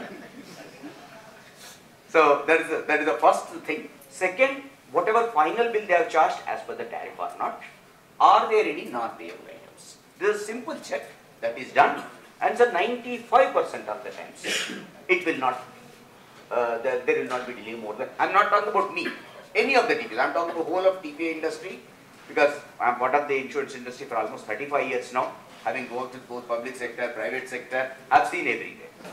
But it's more of a perception than there is a delay from the TPS. No, I said no. In fact, in my question itself, I prefaced it saying that I got the approval in time. That's not the answer. It's not because you, no, even the common man. So the primary question is, why should there be a deduction? It is a network hospital which has been approved by you. By you, matlab the insurance company taking care of all the things. Why should the hospital bill some unwarranted items? And why should you disallow them? One. Second question, if at all it is going to be there, like for a consumable or a doctor visit or whatever you call it, can we look at a smarter way so that the settlement happens instantly? So this question will go to Rajiv. Can technology help in mitigating this? Like real time I can scan and send the documents to the TPA, they can keep going. As and when the treatment happens, is it possible? Sir, can I take a mic from you? See, most APIs today with insurance companies and large intermediaries are already integrated. So whether it is applying for a policy, whether it is submitting a claim, everything happens through technology online, including your paper submission. Now, if your question is directly related to the question which you asked previously to him, then when you go to a hospital, why is that there is a rejection that this is not included, as a part of a claim? It's $1 million question which all of us have faced. I mean, including professionals from the insurance companies, including from people who are aware of this business. So this is something which is a top kept secret as to why accessories of used in the hospital will not get reimbursed. Why should it not get reimbursed when you are completely covered by health? So it is not about paperwork. All paperwork is complete, right? But this rejection happens in the last minute because you are in a rush to settle your bill and take your patient out. They say the TPA is approved, but this amount is not allowed. It's not there as per allowables, and that is something which I think collectively, along with the healthcare industry, the TPAs, the insurers and the intermediaries will have to find a solution together, because this is a problem which is creating the trust issue for customers. Be it a corporate insurance, be it individual insurance, and that time even paying 10,000 from your pocket hurts you. See that why did I pay that premium then if I have to, pay this money from my pocket? I think that is a trust issue. And today biggest issue which probably the health insurance industry is facing is the trust issue. You know, more than the amount of premium you pay, it is a trust issue that when I need the money, will I get the money back? Just to add on the same point what is said, most of the deductions at the time of discharge are for the non-payable items and consumables, and which is typically a policy condition. And as you know pretty well, people start negotiating at the time of taking the policy. If blanket every policy covers these consumable items, absolutely no problem, all of us fight with the insurers and get it. But when there is a policy condition, these are given typically as add-on covers by most of the policies. While buying the policy, we all try to save that 100 rupees, 200 rupees, 500 rupees, and this I want the basic cover, that is enough. I don't want this consumables cover. But when a claim comes, I want everything under the sun. This is not a blame game. So it's not a blame game. The whole idea is, see, all of us sitting here are professionals. You know, some of them are representing the company, some of them are representing industries. But this is seriously an issue. Like in vehicle insurance, you have zero debt, right? You say that everything is payable. Something in the health insurance has to come out soon there, you know, because people don't explain at the time of selling a policy that this will not be payable to you. Particularly when you buy GMCs, you know, I mean, most of us are covered through GMCs to a certain extent. GMC doesn't cover, you know, the entire. Somebody covers you 2 lakhs, somebody says 5 lakhs. But there again, a lot of conditions are probably not even explained by the company, nor does the company know at the time of signing the policy. They may be aware, but it is not explained to the employees that these conditions are, you know, not covered in your policy. So transparency around why this is not getting covered. Is there an option to cover? For example, when I took my mother for a treatment for a hip replacement surgery, a number of consumables were not covered. To my simple question, whether the option was given to you at the time of buying a policy to cover that, the option was not given. It is not that the add-on was somebody is not willing to pay 100 rupees, knowing very well that the 100 rupees could cover them the 20,000 rupees of consumables. So is the option available, number one? Are we offering those options? That's the question. That is what exactly the point, that the sales have to be transparent first, and the person should know what is covered, what is not covered. That is what we talked about, the suitable cover. Okay. Having policy issued, the TPA cannot do anything. Fair point. No, so this is not going to intermediary blame game. No. So you are also intermediary, we are also intermediary. So, okay. Now, the award objective of the IRDAI, we are talking only about insurance here, health insurance. They say anything should be what? Affordable, accessible, and there should be awareness. So now we all agree in this panel that awareness can be and should be created by the intermediary. There is no two opinions about it. There should be transparency in sale, or in fact greater detailing, I would say, it is necessary. Awareness is one thing. Accessibility. Do people not buy insurance merely because they do not have access to insurance? What do you say? Personally, if you ask me, I would say no. It is the trust deficit factor which comes to the fore.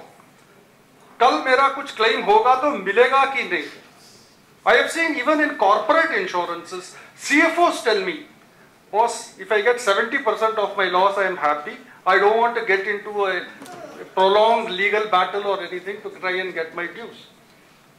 I think as an insurance industry, all of us sitting here on the panel, I think we have not done enough on this factor. So the trust deficit, how do we bridge the trust deficit? So the question is not about the trust deficit, the Indian mindset what we have got. If you are paying something, you should get back. That is the mindset we have got. If you have paid for health insurance for 4 years, 5 years, if there is no claim, if he has not taken any money from the insurance company, then he thinks, why I should renew the insurance? So this is, most of the cases we face this. And coming to the question, trust deficit. So I don't think now that kind of trust deficit we have in the current regulations, with ombudsman in place, with so much social media in place, and TPAs are doing wonderful job. Even last 15 days back, there was a, what we can say, multi-organ failure patient was there. She was shifted from one hospital to another hospital. I got a call around 10:30 in the night. It was a Sunday. I spoke to the South head and immediately it was escalated. Within 15 minutes, final approval was given. The patient was shifted to another hospital. I don't agree with that. There is no such trust deficit. But the awareness we need to create, and not only that, we need to put into the minds of the people that health insurance is not an expense, it's an investment what you are making for your well-being. Do you believe there is a trust deficit between insurer and intermediary, intermediary and client, client and insurer? Like in the morning session, one of the panelists made a mention, and I concur with him. So, what do you say? Is there a trust deficit in the industry? Now, I think Rajiv also made that point. I don't think I fully agree with Lokesh. Absolutely, I don't think there is any trust deficit. Major part I'm talking, here and there future cases. Typically, I just tell you one thing, the trust deficit comes in where something the person should get, he is not getting it. Yeah, something, there are two things. What I should get, I'm not getting. What I'm expecting to get, I'm not getting. There is a gap between these two. And having worked with the both public sector, private sector, now with the TPA, with working almost with the entire industry players, let me tell you on behalf of the entire industry, because I'm referring to a few comments made in the morning session, not even a single insurance company, let me underline, not even a underline bold, not even a single insurance company ever thinks of not paying any amount which is genuinely payable. I have not seen in 30 years any instruction from any insurance company, now working with more than 20 companies, either official or unofficial. No insurance company tells you, boss, mera bottom line badana hai, thoda cut kar do. Sorry, I have never received. This is a very honest statement I am making.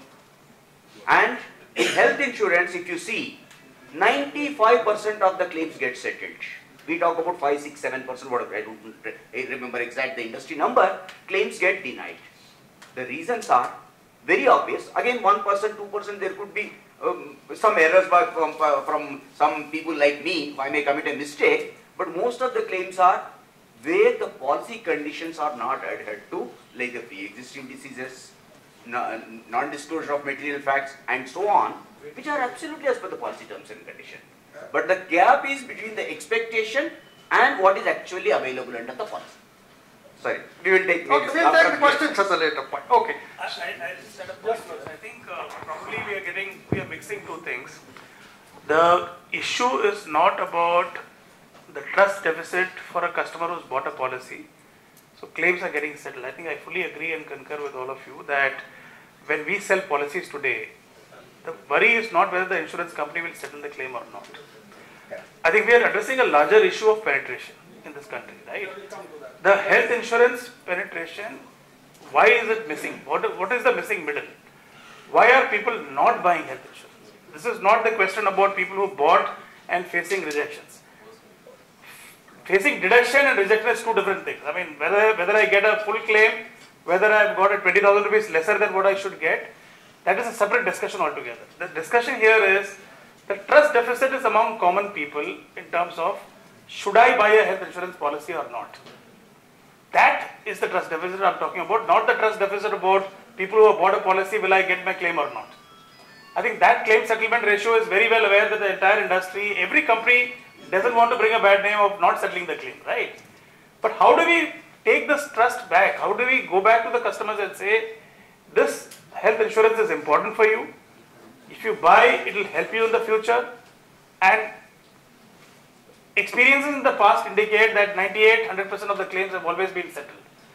So that you don't go out of pocket when you really want to settle a high health bill in future. I think that is the trust deficit we're talking about. Put it positively, what I call complete trust or blind trust is when we approach certain customers and ask them, "Aapka policy hai kidhar?" They don't even know the name of the company. They will say, "Sharma ji place karte hai na." They depend on the agent. Yes. That is the trust they have. So, insurers actually not only use the selling and marketing skills of the intermediaries, but also the trust which the intermediary brings. So that is very, very valid point. So, because when I moved from the government sector to the private sector and went marketing, we found it very difficult to break through. There was a Sharmaji, there was a Khanna Saab, there was a Guptaji who was doing the insurance. Client did not know the name of the insurer.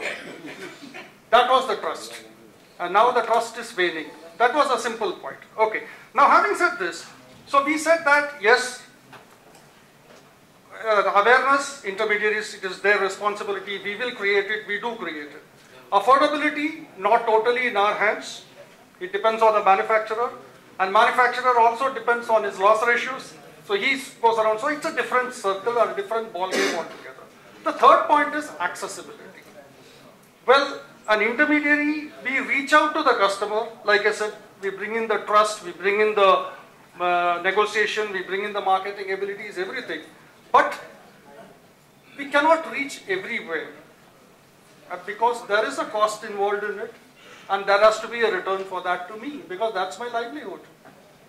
So will technology provide the solution, Rajiv, of penetrating into far-flung areas? So, sir, I think certainly technology has made a big difference, both in terms of cost rationalization. I wouldn't say distribution through technology is the only solution. I think all kinds of distributors are very crucial and very important for the ecosystem. Companies like Policy Bazaar sell policies through digital mode, and I think that's a different market altogether.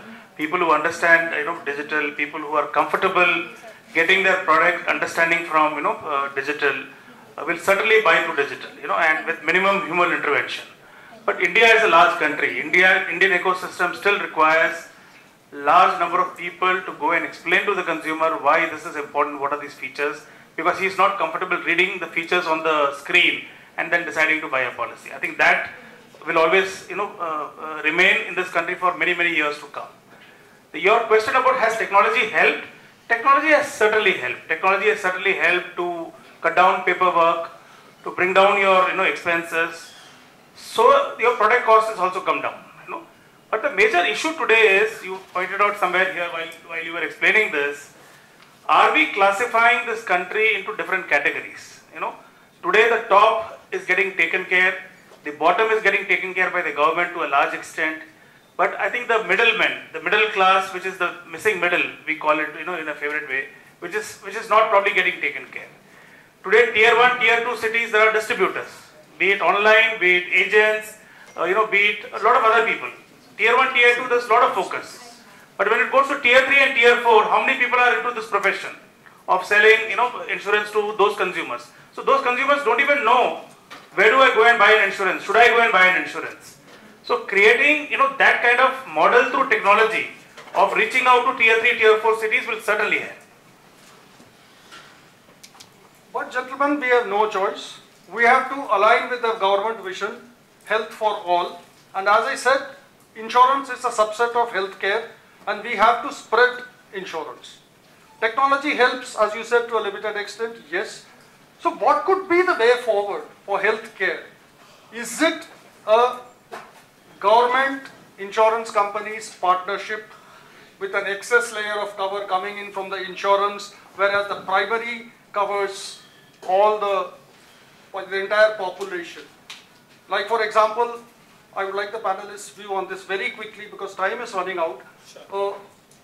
Whether the Ayushman experiment can be enhanced, let's say to all Aadhaar card holders or compulsorily members in this program, up to a prescribed limit where they pay a limited thing.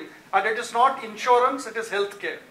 So there is no question of a policy condition, pre-existing illnesses, etc., etc. And on top of it, if you want to go, you can buy a insurance policy from any insurance company. But the underlying principle will be that whatever the limit under the healthcare scheme would be the deductible under the insurance policy. So that will enable the insurer to price it lower. Does it sound a viable model? Sir, exactly Mr. Praveen, what he is saying, Obamacare failed. Again, health is a state subject. So center can't intervene. I would like to share a few things here. One, as far as intermediaries are concerned. So your study is still yet not revealing what he has said. Yes, sir. I requested them. Yeah, you can run through the show. Yeah, now go to the last slide. so it doesn't work, you say, right? Just go to the last Yes, it doesn't work. Okay, what about you? I've got few suggestions there. Yeah. Even for the senior citizens, if government comes up with a scheme, just like Ayushman Bharat, for above 60 or 65, now these two schemes are there. One is personal accident and another life insurance. There's term insurance marketed by banks. Such type of scheme should be there for senior citizens because the rate of premium every day it's going up like anything. That's the one way. And already you might have read, most of the people have read in the newspapers that open architecture, this opening up of the insurance industry for the insurance agents. Where now the agents are confined to work with only one company. That also should be opened up. I think that's a workable model. Typically up to a small sum of 50,000 or 1 lakh giving a basic cover. Why I feel it works is typically it removes the factor of adverse selection. Why the group policies sell cheaper? I am talking technically, whether undercutting or not is a different thing. Group policies work cheaper because of two things. One, the lesser cost of acquisition and reduced adverse selection. So if across the country 140 crore Indians are covered for a lakh of rupees, let's say I talk about in an insurance model, what is the coverage is a different thing. Today Ayushman Bharat policies typically work out for 5 lakh rupees, 5 lakh sum insured at 2,000 rupees. Okay, the packages are quite low and all is fine. We can rework, but for the BPL I think we can continue to do. For the APL BPM, we can give a base cover at a nominal premium and the insurance companies can offer a top-up cover on that. In my opinion, it may not workable because in one country we have 29 countries and every state government, I have seen with my own eyes that one political party captured the power again because of the group medical policies. Now this is either one state is propagating and they want credit, one state wants credit, and even some of the Ayushman Bhavan, some of the states have not been implementing that because credit should not go X, Y to Y, Z. And today the first time I am on the platform I am telling that before this Ayushman Bharat, I am the person who took appointment from Mr. N.D. Nadda, he was the health minister. From Hyderabad all the way I went and told this policy you implement, it will be yield very good result. I don't take credit that it has been implemented because of me. But like you friends also can. But this policy, this is not practical. Yes, I can add that marketing arm should be strong. There should be now 34 lakh agents we have in the country. Some 600 brokers we have. So we have to work, we have to reach, and this country doesn't depend only on system. One एक बार सामने बैठ कर उसको बताएंगे नहीं इसमें ये cover है, इसमें ये कवर है, इसमें ये नहीं है, अब ये साइन करना. Till then our client won't be satisfied, and we are the sandwich between TPA, between the insurance company, between the client. If any claim comes midnight, we have to leave our family and stand in the hospital, and we have to work like a doctor. Doctor sitting out inside, we are sitting outside. We are working like that. So it is a very difficult job for intermediaries. But ठीक है, हमको भी survive होना है, and our client also should get. But so many things are there. President Mishra is sitting. I can hear. He should use his good office, not like this conference. Some 10 people in one room closed for 3 days and discuss with the IRD because there are 33 companies having 33 policies every day. How we don't understand what type of policy, what covers. So how a particular unknown person can know about the coverage. So there is a simplification has to be there. Otherwise it will be difficult to sell the policy. So that concludes the discussion, gentlemen. I think I had a very important question, but then I don't think there is time for that. No, this time. Go ahead. No, they have given me an ultimatum. Okay. Now this question could raise a few eyebrows. There was an ad sometime in February, I think, a full-page ad in Hyderabad, which proclaimed that we are neither an insurer nor an intermediary, and we are providing you healthcare services. And now there are many, dime a dozen everywhere, different types of operations, health card membership, which gives you so many benefits, gym. Along with that, there is a tagged along health insurance also. What do you make of these entities? Should we not add the word, apart from affordable and quality, sustainable healthcare? Because these entities are never regulated by anybody, and they just operate. They proudly proclaim they are neither insurers nor intermediaries. So what are they? So Lokesh first, quick. Yes, sir. Sir, now one more thing, which is nowhere it's regulated. Now, claim processing agencies. No, first let's answer this question. Let's not jump the gun. Yes. Okay, what do you think of these agencies? Like, I don't want to name them here in public, but there are plenty of them, we all know. It should be stopped. Stopped. It should be stopped. They are misleading the citizens. Sir, don't you give opportunity to ask if this one question? Yeah, you can ask, sir. Of course, sir.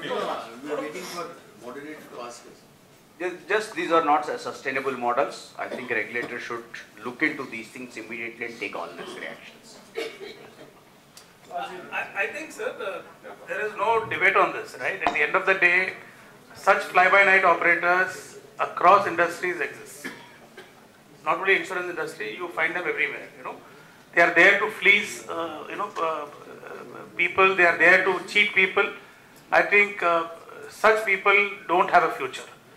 The only problem is, whenever somebody gets to know about them, please report immediately, so that people take action against these companies. Because by the time we take action, it takes few months, and by then they would have fleeced some crores and gone out of the system. I think that is the biggest problem in this country. Report. When we get to know, we report. I am sure each of us are responsible people. When you get to know, please report. That's the only solution.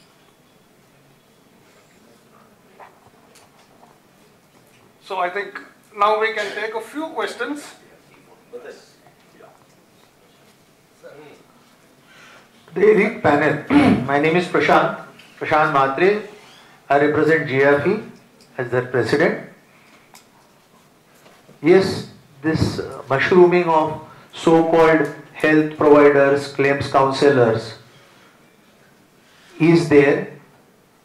I also understand that some of them are promoted by back-end ops of some TPAs and ex-TPA persons. Let's not get into No, who promotes let me know, as a let me know. concept. As a concept, this has to be stopped in the bud, and it would have been very apt if a representative of IRDA was present actually for this session. Not required, not required. It's all getting recorded, they'll get it. Second, What is your question, please? Second, It is to which whatever Shrikant sir said, I have my practical experience used to counter it, because unfortunately trust issues crop up because the TPAs don't deliver in time, because they do not have adequately qualified medical staff. Unfortunate fact, if I ask any TPA, 95 to 98% of claims come from the allopathic range of services. And how many allopathy doctors are there on board of these TPAs for the day-to-day? You have dentists, you have physiotherapists, you have UMS, you have BAMS, you have BHMS. All of them are qualified in their pati, may be very knowledgeable, may have excellent clinical skills. I am not denigrating them. I am just saying that they are not qualified to handle allopathy, because my policy says that cross-pati is not allowed. So if cross-pati is not, if a doctor is not allowed cross-pati to treat, how can he settle a claim? Because why is he not allowed? Because he is not qualified to do that. No, you're making a statement or asking a question. And therefore my question to the TPA is, when are you going to come with adequate allopathy doctors on your panel to ensure proper processing of claims? Okay, Srikant, all yours. My answer to you is very clearly, never.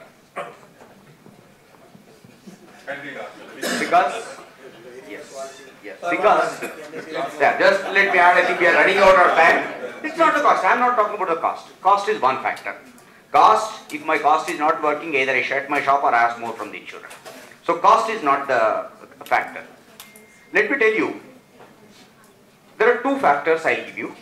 One, a TPA factor, one is a national factor.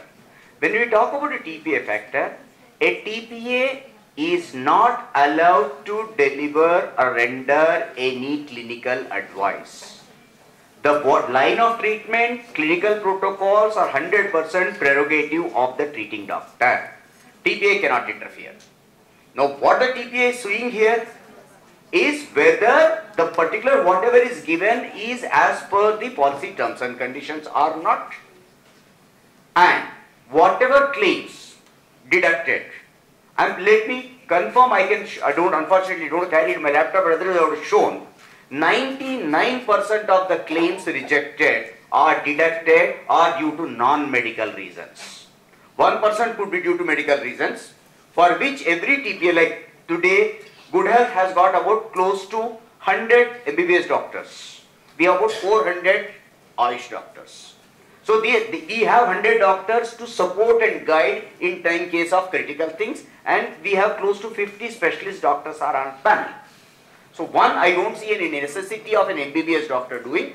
These Ayush doctors all have studied the same anatomy, etc., etc., etc. for first year, and they are well equipped to understand the medical terminology. They don't have to give the treatment. Just to add one more point, recently Mumbai government has conducted a bridge course for the Ayush doctors to allow them to conduct, I don't remember exactly what treatments and surgeries, because they believe 50 to 60% of the claims are medical management claims, they are not treatments, so they have allowed them. That is part one. So TPS will never come up with, and I personally feel we can debate it later, but I don't think doctors require. One last question. Sir, just one last addition. The second part is, as it is we have discussed, it's a 135 crore country. Many towns, villages do not have enough doctors. Why an MBBS on whom the nation has spent so much of money should leave a clinical practice and work with a TPA to do a paperwork? There's a question, I leave it. Yeah, good thought. Yes, sir. Last question, sir. I have one question to ask. See, so many insurance companies are mushrooming now. The marketing department is totally different from claims department. Marketing people give such a rosy picture and make you also sometimes tell, you say like this, then you'll get a phone call from the company. You say like this. This is a very unhealthy and unethical practice that is going on from the marketing department, because they are given targets and they get their commission. How can you cut that? That's most essential. It is killing the industry. This is number one. The second question is, why only allopathic medicine is allowed by the insurance companies? Why not Ayurvedic and holistic treatment? So that is a question which we need to address to the insurers. I would have been happy had an insurer been on the panel also.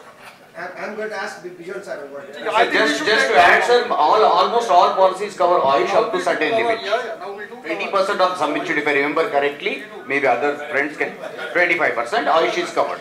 All policies there are different. The only problem is it requires hospitalization, which Ayush mostly does not do. Thank you, gentlemen. I think we should call it a day. I am very tired now. This has been a very engaging discussion. And, thank you very much. Thank you very much.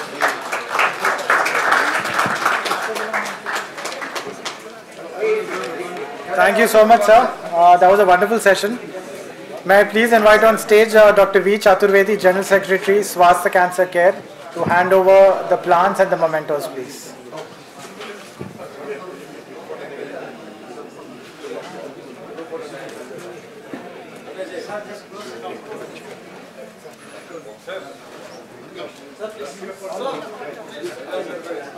Gurudev.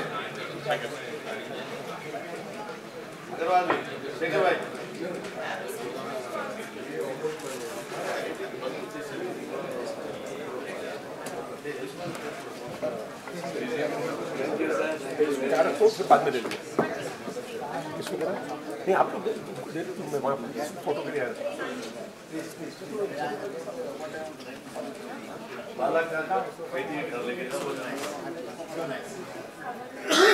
The healthcare industry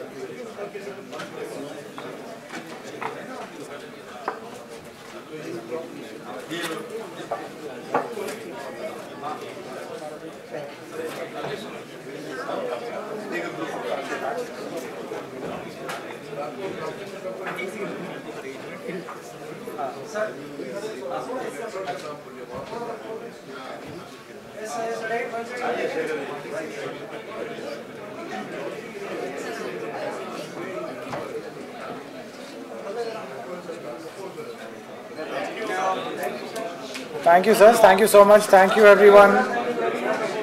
We would now break for tea. So there's one more session which we have after a short tea break. We will break for tea for around 10 minutes. We will be back right here in the hall exactly after 10 minutes at 4:45. Thank you.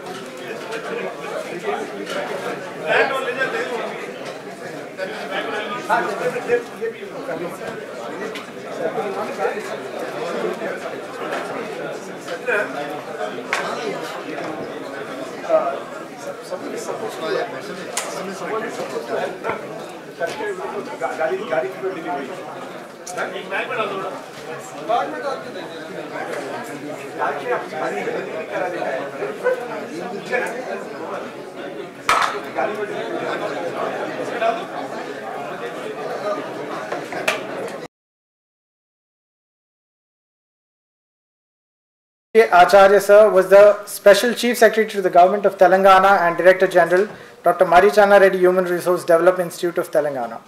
The speakers we have for this session are Mr. Bijon K. Mishra, IRDAI nominee, Executive Committee of the GI Council. Professor Bijon Mishra, International Consumer Policy Expert, is an honorary professor at the National Law University, Orissa, and Professor R&D, Northeast Christian University, Nagaland. Mr. Shekhar Agarwal, Chair, Health Committee, FTCCI. Shri Shekhar Agarwal, sir, Past President, Convener of Health Committee, FTCCI, Managing Director, Bhagyanagar Polymers Private Limited. Dr. V. Chaturvedi, General Secretary, Swasthya Cancer Care, Member of FTCCI since 2001 and Member Healthcare Committee 2023 and 24. Srimati S. Nirmala Devi ji, Secretary, Office of Insurance Ombudsman. We also have with us Mr. Rajiv Nath, Forum Coordinator, Association of Indian Medical Devices. Mr. Rajiv Nath is the Managing Director of Hindustan Syringes and Medical Devices Limited and has held many eminent positions across various organizations. Dr. P. Vyasamurthy, EC Member, Telangana, All Senior Citizens Association. Sir, we would like to request Shekhar Agarwal, sir, to just hand over the plants to all the members. So, the all late members can start? Yeah, please.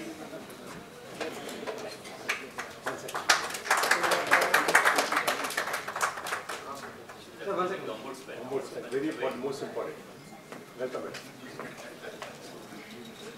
So, sir, right.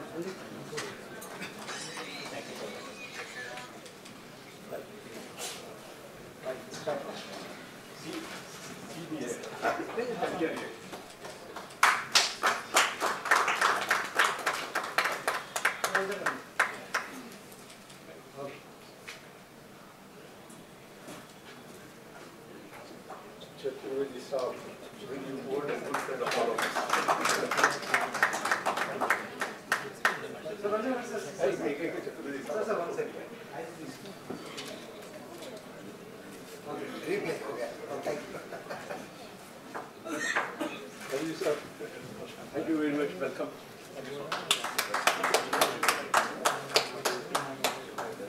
So, Vijay Mishra sir? No. Huh? I will. Okay. He's not accepting something. He wanted something bigger. A tree. He wants a tree. Professor Mishra deserves a tree, not a sapling. All right. Good evening and welcome back to the session. it's a big challenge to have a session immediately after the tea break and at the back end of the day. You've had a long day since morning. So we have, as read out by the introducer, we have a very distinguished panel here. So I would, because of the time constraints and the number of speakers on the panel, I would request Professor Mishra to start with a video clip which is got on the patient forum, patient organization. I'm forgetting the name of the organization. Patient Safety and Access. Patient Safety and Access organization, the Baroda-based organization, where the Vice President has himself made a clip on the issues. I think he's online. Yes. Okay, thank you so much for supporting this event, Mr. Seth. Chairman Shri Anil Agarwal, Professor Bijan Kumar Misra, Shri Shekhar Agarwal, ladies and gentlemen, I bring greetings to you from Patient Safety and Access Initiative of India Foundation. Thank you for inviting me to this very prestigious Health Insurance Summit, Vision 2030, Quality and Affordable Health. I am delighted to speak on modernizing customer grievance redressal mechanisms to assure customer delight. Inasmuch as I wanted to be here in Hyderabad to participate in your deliberations, I am unable to join due to personal reasons and therefore sending a short video presentation. I have shared the full text of my presentation with Professor Bijan Kumar Misra. Let me begin by focusing on two important aspects: affordable health care and more specifically on quality. India was one of the early signatories for universal health coverage.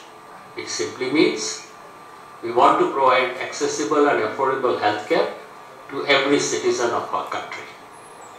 The second important aspect is quality. The United Nations Sustainable Development Goals 3 and 18 deal with quality assurance and access to medicines, devices and services respectively. If we want to delight customers through quality of our products or services, we should first do standard setting of quality we desire. Fortunately, we have a system readily available under ISO 9001-2015. It's easily doable. In 2021, Consumer Online Foundation did it using this tool for complaint redressal mechanisms. Under ISO 9001-2015, service providers can plan, develop processes, create systems, create documentation, face audit, get assessed, and avail certification. For IRDAI, this is an opportunity in waiting to implement ISO 9001-2015 and delight customers. Consumer Online Foundation did it under the leadership of Professor Bijan Kumar Misra. Finally, let me share a small case study. This study is about over-enthusiastic insurance agents and how they lure senior citizens for expensive health policies and dragging them for medicals when company has already rejected the applications, resulting in waste of time and energy. Such practices are unethical, perhaps for the selfish purpose of earning commission, and should be discouraged. Based on my experience, I strongly feel a certified consumer complaint grievance redressal mechanism can avoid such issues and improve communication between company agents and consumers. Thank you once again for invitation and allowing me to share my thoughts. Thank you, Mr. Seth, and thank you for supporting this event. You are one of the initial supporters, sponsors for this program. We thank you on behalf of the Federation for your support. Mr. Seth mentioned about the role of medical devices. We have with us Mr. Rajiv Nath, who represents the Association of Indian Medical Device Industry.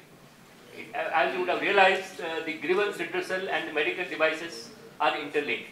In a way, medical devices, use of medical devices are there, as he says, to prevent grievances from coming up in case of medical insurance. So he would like to highlight on that aspect. Mr. Nath, about 4 minutes on this topic, please. You could speak from here or there. Thank you. Thank you. I thought there was going to be a video. Maybe I've taken that position over there. Hello everyone. We're talking about quality healthcare, affordable healthcare. Now that cannot be reaching anybody unless you've got quality medical devices to deliver that. And devices can be anything from a simple syringe, whether for giving a vaccine or for a therapeutic shot, to an MRI machine, to an X-ray machine, to a wheelchair, to a thermometer, to an oximeter, or even a simple mask. And more of you have got familiar with the medical device post-COVID now. The main issue that I wanted to bring and highlight over here is, we're talking about addressing customer grievances. That is the curative part. From manufacturing, I would like to focus upon the preventing part. If we don't have need for grievances, there is no need to redress them. So we have to bring in an ecosystem where we are trying to minimize the creation of grievances, where patients don't feel upset. You don't have cases like Johnson & Johnson where you've got implants coming in, they're corroding, and the regulator is not supporting you, and the patients have to create a union and go to the media and fight for their rights. That's not a fair position when the product already is under regulations. That could have been understood for the 6,000 odd medical devices that were not being regulated. Now, how many of you are aware that effective from this year, all medical devices are regulated? You cannot sell any medical device, you cannot manufacture any medical device unless you got at least a registration or a manufacturing license. You cannot import anything. Are you aware that you cannot even resell a medical device from now on without a proper registration? Are you aware that even a hospital who is a reseller of a medical device needs to get himself registered for selling that medical device? And if he is not, he is doing that activity on today's date illegally. Are you also aware that a hospital is many times reusing, re-sterilizing medical devices, repackaging them, relabeling them in terms of making it affordable and cheaper for patients? And that activity also is treated as manufacturing, and for that he needs a manufacturing license. And if he is continuing to do that from 1st of April this year, he is doing it as an illegal activity. So the reason I am pointing this out is that because when such activities do happen under an unregulated area, you will naturally have more infections taking place. If single-use medical devices are meant for single use are going to be used multiple period of times, where manufacturers have not advised their reuse and they're not designed for reuse, in terms of making it just affordable, if a doctor is reusing a syringe or is using an expensive catheter, whether it is a cheap syringe or an expensive catheter, it can lead to a cross-infection. It can lead to issues. So you have patients who come into a hospital for 3 days of treatment for a hernia. They get a hospital-acquired infection and they have to stay 1 week or 2 weeks or 3 months over there. And they're being pumped with antibiotics. So that is the hidden cost of staying in that hospital bed over there. Whereas you also know that now medical technologies have become so advanced and even medical interventions have now become so advanced that doctors claim that you can come to a hospital, come in the morning, go in the evening, or come today and go back tomorrow because they got the confidence they're doing minimum invasive surgeries. And technologies and devices are available to help doctors and surgeons do those kind of operations, and those technologies are helping over there. So the question is, are the hospitals and the insurance providers seeking that the hospitals and the products that they are using are quality products? They're coming from certified manufacturers. That certification is coming from QCI, NABCB accredited certification bodies? Are they having the Indian certification for medical devices, ICMED certification? And are insurance companies giving an extra point to the hospital when they are certifying them to a NABH accreditation or whatever? Are they also doing that on the basis of the procurement practices and the medical devices that they're buying based on quality, not only on price? Because if not, then you have a sieve and there will be leakages. And those leakages means poor quality products come through, it means corrupt practices come through. And that's where we need to have either voluntary certification systems, robust procurement practices, or you need to have a regulatory oversight. So this is important that insurers, in behalf of the patients, are able to insure through hospitals and ensure that whatever is coming in, the quality is being checked and the whole supply chain is being built for that. Are they also checking that the technologies that are being used, they have undergone a health technology assessment, and the health technology assessment has proven that this is a safer and a more cost-effective way of giving therapy? So these are all benefits which are available to patients in terms of public health care. And public health care does not only mean public health care in a government hospital. Public health care also means public health care in a private hospital. Public is public.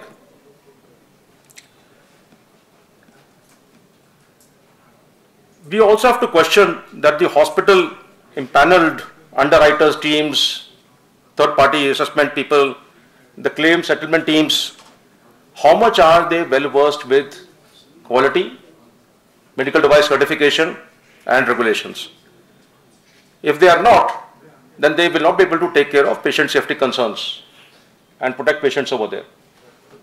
And once again, like I mentioned to you, if the quality is not good, it means other procedures, other issues, and then you are spending extra time on the hospital bed over there. Are they also aware that the whole market is flooded with products having false certifications and false logos?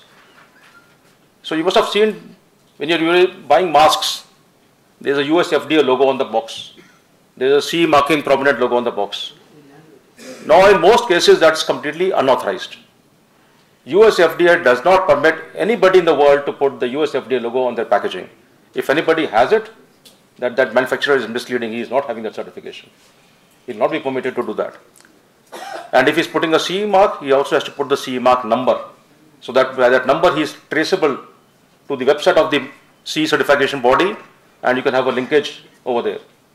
If that number is missing, that means he is again misleading the consumers over there.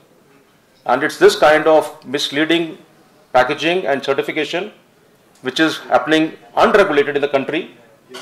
All this fake certification proliferation, which becomes a demotivating factor for the actual manufacturers who actually have earned the certification. So they are sincere manufacturers who have actually earned the certification, and then people in the market will say, "Yeah, certificate ka koi fayda nahi hai, you can just buy them anywhere." So this becomes a slap on the people who actually have worked hard, and the teams and engineers who have worked hard to earn that certification. Same thing like hospitals, who are the sincere hospitals who got accreditation from NABH, for example, or JCI.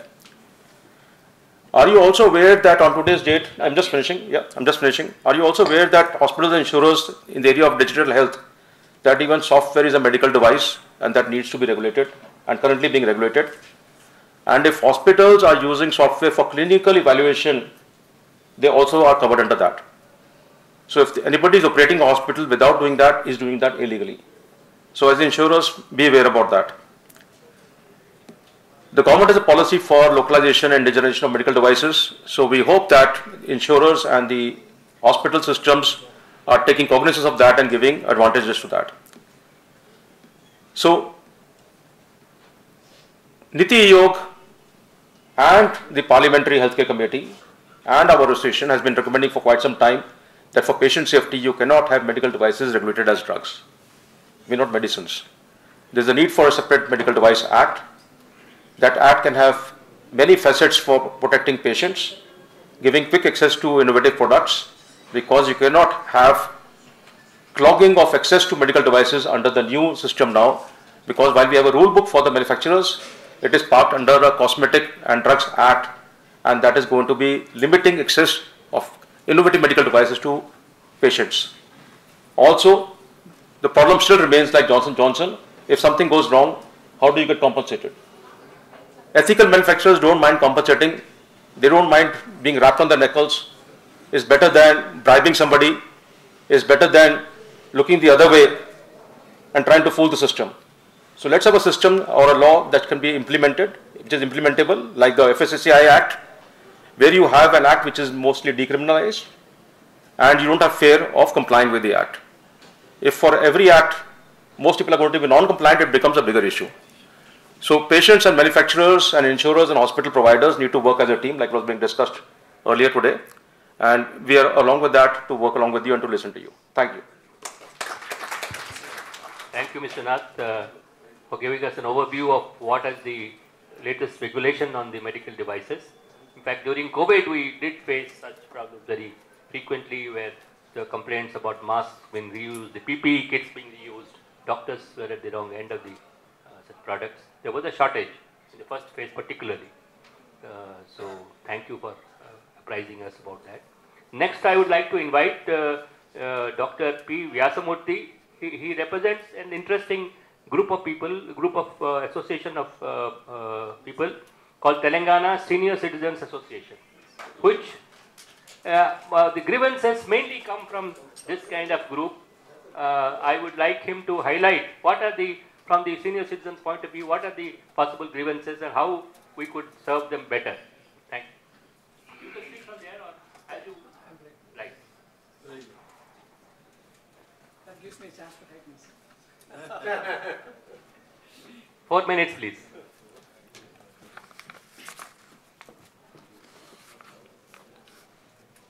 Good evening, ladies and gentlemen. I won't take much time because I haven't come totally prepared. Okay. Yeah. So I'll give a couple of points which I have noted. Some of them may or may not be correct because I have not been keeping up to date myself on this topic. I don't know whether mental health is covered under health insurance or not. No. It is now covered. No. Oh yeah. It has just got covered. Yeah. My information is 2020. I am very happy to know that. Yes. The waiting period for pre-existing disease varies from 1 to 4 years. Has it been reduced? I do not know. Some companies, I learned that there are about 5 or 6 companies giving special offers for senior citizens. Whether they all of them follow some standard rule, I do not know. Then most central government health insurance schemes like PMJAY or other things are for BPL category, and now something has come for APL also. How effectively it is going to be implemented and how people would benefit by that. There is a lot of awareness creation to be done, even among the senior citizens and communities. Who will do that? There are questions we answered. Then the cap on entry of age at 80 years is most favorable schemes. This must be uniformly made to, I request, to 85. Is there any company which is entry age of senior citizens for that? If you got insurance right for a long time, continuation is easy, but fresh is very, very difficult. They would, at one point in time, I remember it was 72 years. After that, you can't enter into the at all. Okay. Then now I believe that Ayush and Siddha and homeopathy systems are also included in healthcare, health insurance. I do not know whether it's how effective it is, and we had our speakers talk about it also. Renewability of life should be offered in all cases for senior citizens crossing a certain age. I don't know whether it is feasible or possible. That is my wild suggestion. Then, insistence on medical examination must be done away with or included as a part of the premium itself. The first premium can be high, subsequent renewal premiums can be affordable, so you can include that in that. But these are wild requests. how far it would get into the minds of the people, I do not know. Practical issues of portability, transfer from one insurer to another must be addressed. Then daycare procedures, cataract and all that, not requiring hospitalization, we just walk in and come out, should also be covered. Okay. So as I confessed in the beginning itself, I am not quite up to date on this topic. Whatever, a few thoughts which came to mind, I have written and asked for. Very good. Yeah. Then Mr. Chalikani Rao was talking to me yesterday. He had a thought that senior citizen associations and federations of senior citizens associations must take up the responsibility to either collaborate with the insurance industry or start some schemes of their own, because they can gather a large number of people. For example, if you take about Federation of Andhra Pradesh Senior Citizens, they represent quite a few lakhs of seniors. So they have a wide group of people to whom they can offer. Or an insurance company can tie up with federations and through them make all the members insured persons. So that's a good idea. And instead of they should start the medical schemes of their own, in which case they will be tailor-made. They know the requirements. It is not that some insurance company thinks that this can be given and they start off. From the consumer side, if initiatives are taken, it will be much better. So I don't have anything more to say. Thank you so much. Thank you, Mr. Vyasamurthy. These are very relevant issues. In fact, if you list out all other such issues and pass on, please, Betty. Mr. Shekharji, I will tell you how we can take it forward. In fact, I represent an advisory committee which is set up by the IRDAI to look after the grievance redressal mechanism and to revamp it through the insurance ombudsman. Professor Mishra is also a part of the committee. I am the chairperson. He is the member. Professor Rawat from IIIT, he will also be joining tomorrow, and Professor Venkat Changavali. 4 of us are there in the committee.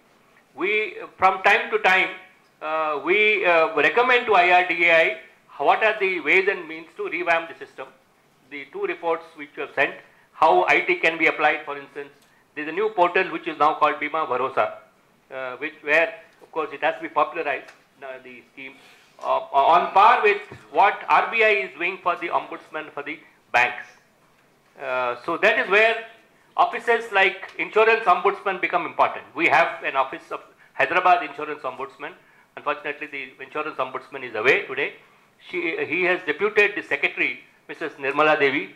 She's got a few case studies where cases where the awards were passed, the grievances were redressed by the ombudsman on the health insurance side.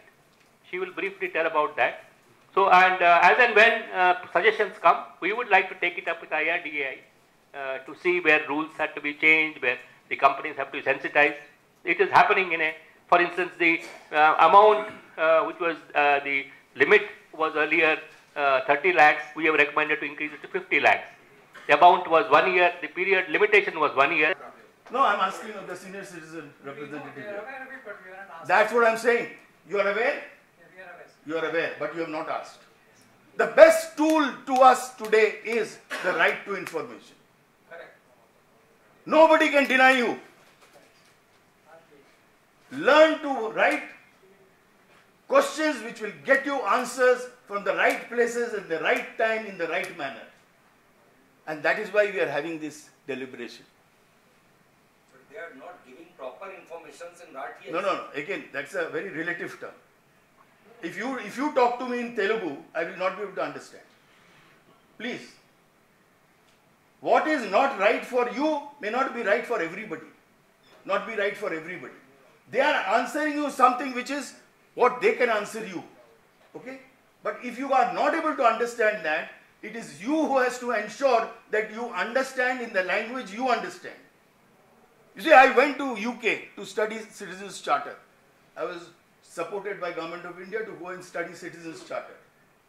Kya dekha wahan? In Telugu, they are publishing Citizens Charter in London. Wow. Can you imagine? I asked them, why are you doing it in Gurumukhi, Bengali, Telugu, Tamil? Bola, we have citizens in UK who only know this language. Now what I am trying to convey to you all is, we print so many literatures, but we never realize for whom we are printing, does he know to read that language? We never realize that. We spend crores of rupees, 20,000 copies printed, distributed. To whom? To people who don't need it also. People who need it, we don't communicate in their language. And then we'll end up saying, आपको तो 20 साल से बोल रहा है, आप सुन ही नहीं रहे हो हमारा बात. अरे यार, हमको वो भाषा में बोलो जो हम समझ सकेंगे. आप हमको उस भाषा में बोल रहे हो जो हम समझ नहीं पा रहे हैं. आप 20 साल को 40 साल तक बोलते रहो, हम नहीं समझेंगे. So what my contention is? So my contention is very simple, friends. I'm not finding faults. I'm not criticizing anybody.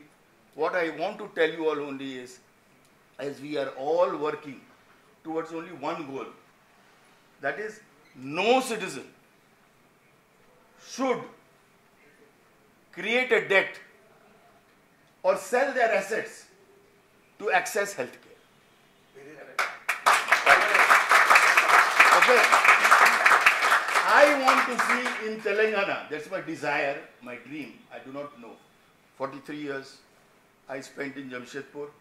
People, when I started moving to Delhi, after 43 years in Jamshedpur, they said, Delhi में क्या करेगा? हमारा जो जमशेदपुर में कर रहा था वही करेगा दिल्ली में. 27 years I spent in Delhi. People asked me, अरे तुम हैदराबाद जाके क्या करेगा? हम बोला वही करेगा जो हम जमशेदपुर में किया, जो हम दिल्ली में किया, अभी हम तेलंगाना में करेगा. So what I am trying to tell you is, what I want to do is that let's start from my colony, from my association, from my group of people, from my community. Can I give them universal health coverage? Let's start from my home. Like I have covered my children, I have covered my wife, I have covered my person who works for me in my house. I have done that for myself. I am well protected. Now look at your neighborhood. Fortune Towers में सब किया है कि नहीं? Universal health coverage नहीं किया. कौन-कौन नहीं किया? क्यों नहीं किया? Let's ask those questions. Why haven't you done? The whole objective of this whole exercise which we are trying to do today and tomorrow morning is only to ensure how Telangana can show the world by 2030.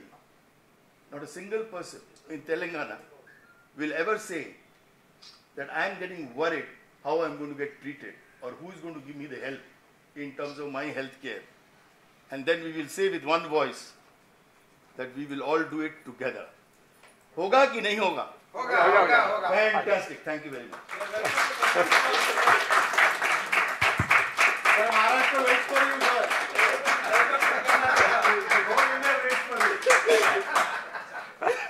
Well said by Professor Mishra ji.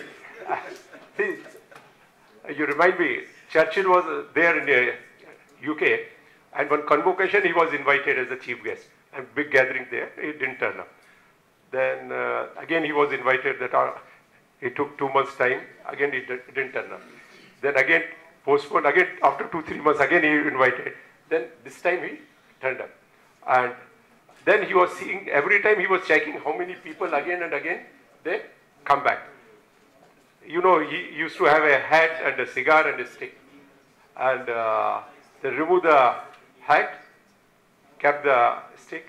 And this was his very important speech, what people were expecting. And everyone was listening, keeping their eyes and ears, everything open. And it started. Good morning, friends. I've got 3 very important messages for all of you. My first message is, never give up. Second is, never give up. Third is, never give up. So, Vijan Mishra ji has given very important message. Never give up and never give up, never. Now, friends, here Mishra ji is coming to the point, and before I come to the something why we are doing this thing, let's have a from the eminent panelists here, and now Raju ji, medical device, lot of information you've given, and very interesting the time before I open the floor. We understand that lot of medical devices are still importing in India, and even the COVID time, the oxygen concentrator, everything. So it's a major challenge. Government of Telangana is also promoting medical device part. So how much time will it take India to become self-dependent in the medical device, or not depend on single country import? Anything you would like to share on that? Sure. So India depends upon 80% of its medical devices from overseas. Even a simple thing like a hot water bottle we are importing. It's very, very important for us to understand, yeah. And why we are doing that? We have misled ourselves in trying to be affordable. We've not become Atmanirbhar. So we've been importing the products at either 0% duty or 7.5% duty. So even existing manufacturers stopped making or expanding their production because it was cheaper to import under their brand name rather than to put a factory. So manufacturers became traders. 20 years back, 30 years back, the distributors used to become manufacturers. Last in India, for 3 months, because we didn't have the resources to give to the doctors and nurses, and we had to put up factories over there. More than 600 factories came up in 3 months' time. And for many things, we showed the world that we can become the second factory in the world in 6 months' time. Unfortunately, more than half of those factories have again closed down, because again imports are coming in and there's nothing to protect that. So, as consumers, while we want to have access to imports so that manufacturers don't become complacent and they have competition and they are going to fight the competition, it should be healthy competition for value addition. When imports come in that is going to undermine Indian manufacturing and close factories, that competition is unhealthy competition and not good for consumers. When custom duties was zero, mobile phones were not being made in the country. Now mobile phones are being made in the country because it's 15% custom duty. And since you have mobile phones being made in the country, you have got a lot of factories coming up and prices coming down. That becomes long-term advantage. So short-term medicine has to be taken for long-term advantage. So this is the main reason. Second is medical devices law. Nobody will put a factory to be treated as a criminal. As a director, I will not like to be called by a judge for anything. So I'm making low-risk medical devices. I don't want to make high-risk devices. My employee makes a mistake and I'll go to jail. Why? I'd rather not make it. So we are discouraging such kind of production being done. We have to have laws which are implementable, they are reasonable. You can't build expressways and then put 60 km speed limit sign if the car can go 120 kilometers. So let's be having something which is realistic and changing times. Thank you very much. Certainly you must be taking it through yourself, and your association must be taking it with the government of India and the state. Yes, we are, but there is a huge, very strong imports lobby which does not allow this to change. Forget about medical devices. Do you know the Secretary of DPITT, Department of Industrial Trade Promotion and Internal Trade, how many secretaries have changed in the last 3 years' time? Anybody who comes forward and is a passionate Big India person, what the PM wants? The PM wants this, but it's not happening on the ground. There is a very strong imports lobby which will change the person. Not only in medical devices, it's happening in many fields. So we'll talk about Make in India, but it is mainly being, in many product lines, being lip service, not actually happening on the ground. So the solution is FTCCI. You have to come to FTCCI and then be able to create a kind of a noise which is from all the stakeholders and not seen that it is being driven by the industry. You are very genuine, Rajiv, and your political leadership over here is excellent. So they are fighting on behalf of Telangana government for the success of the medical device park to become a life sciences center, and they realize themselves that there are certain policies from the central government which are not conducive to very big. You must be knowing that yes, medical device park is coming. Yes, so, what Bijonji is telling on behalf of you, we can also represent, and we have got Delhi. FICCI is there, and so we have also got the relationship with them. Collaborative efforts are definitely going to help. So, but a good cause, and all of us will do it. That is thank why you.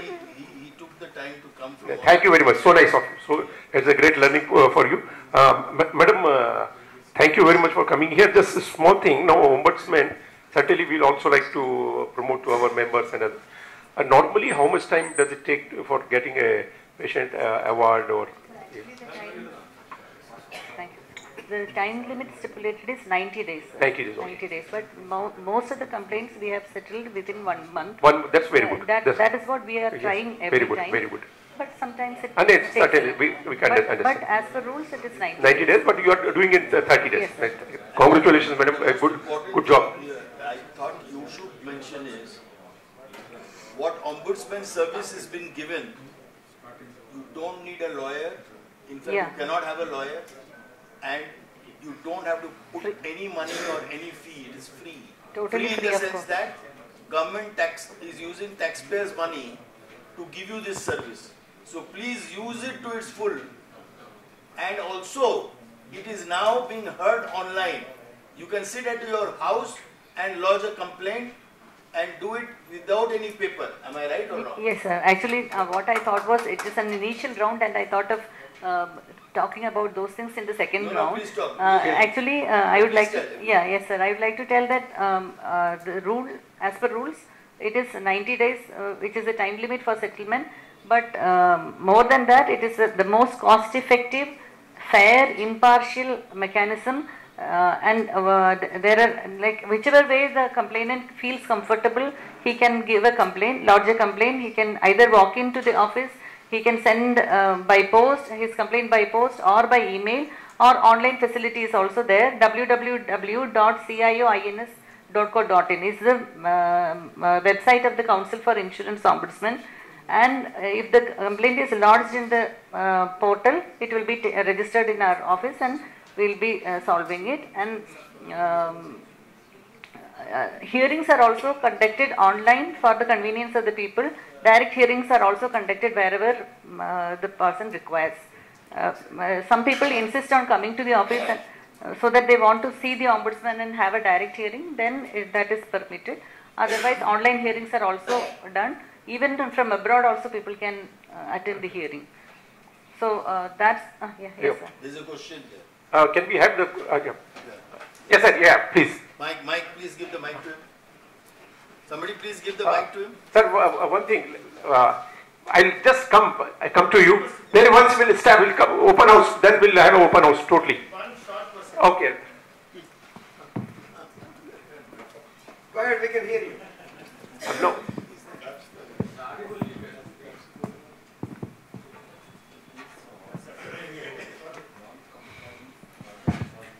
Sir, I am Dikshit from CADCO, Confederation of All Telangana Consumer Organizations. Sir, one short question to Madam.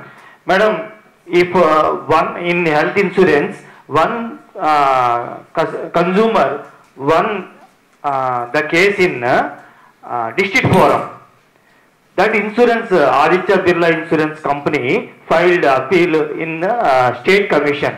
Can we approach you or not? No, sir.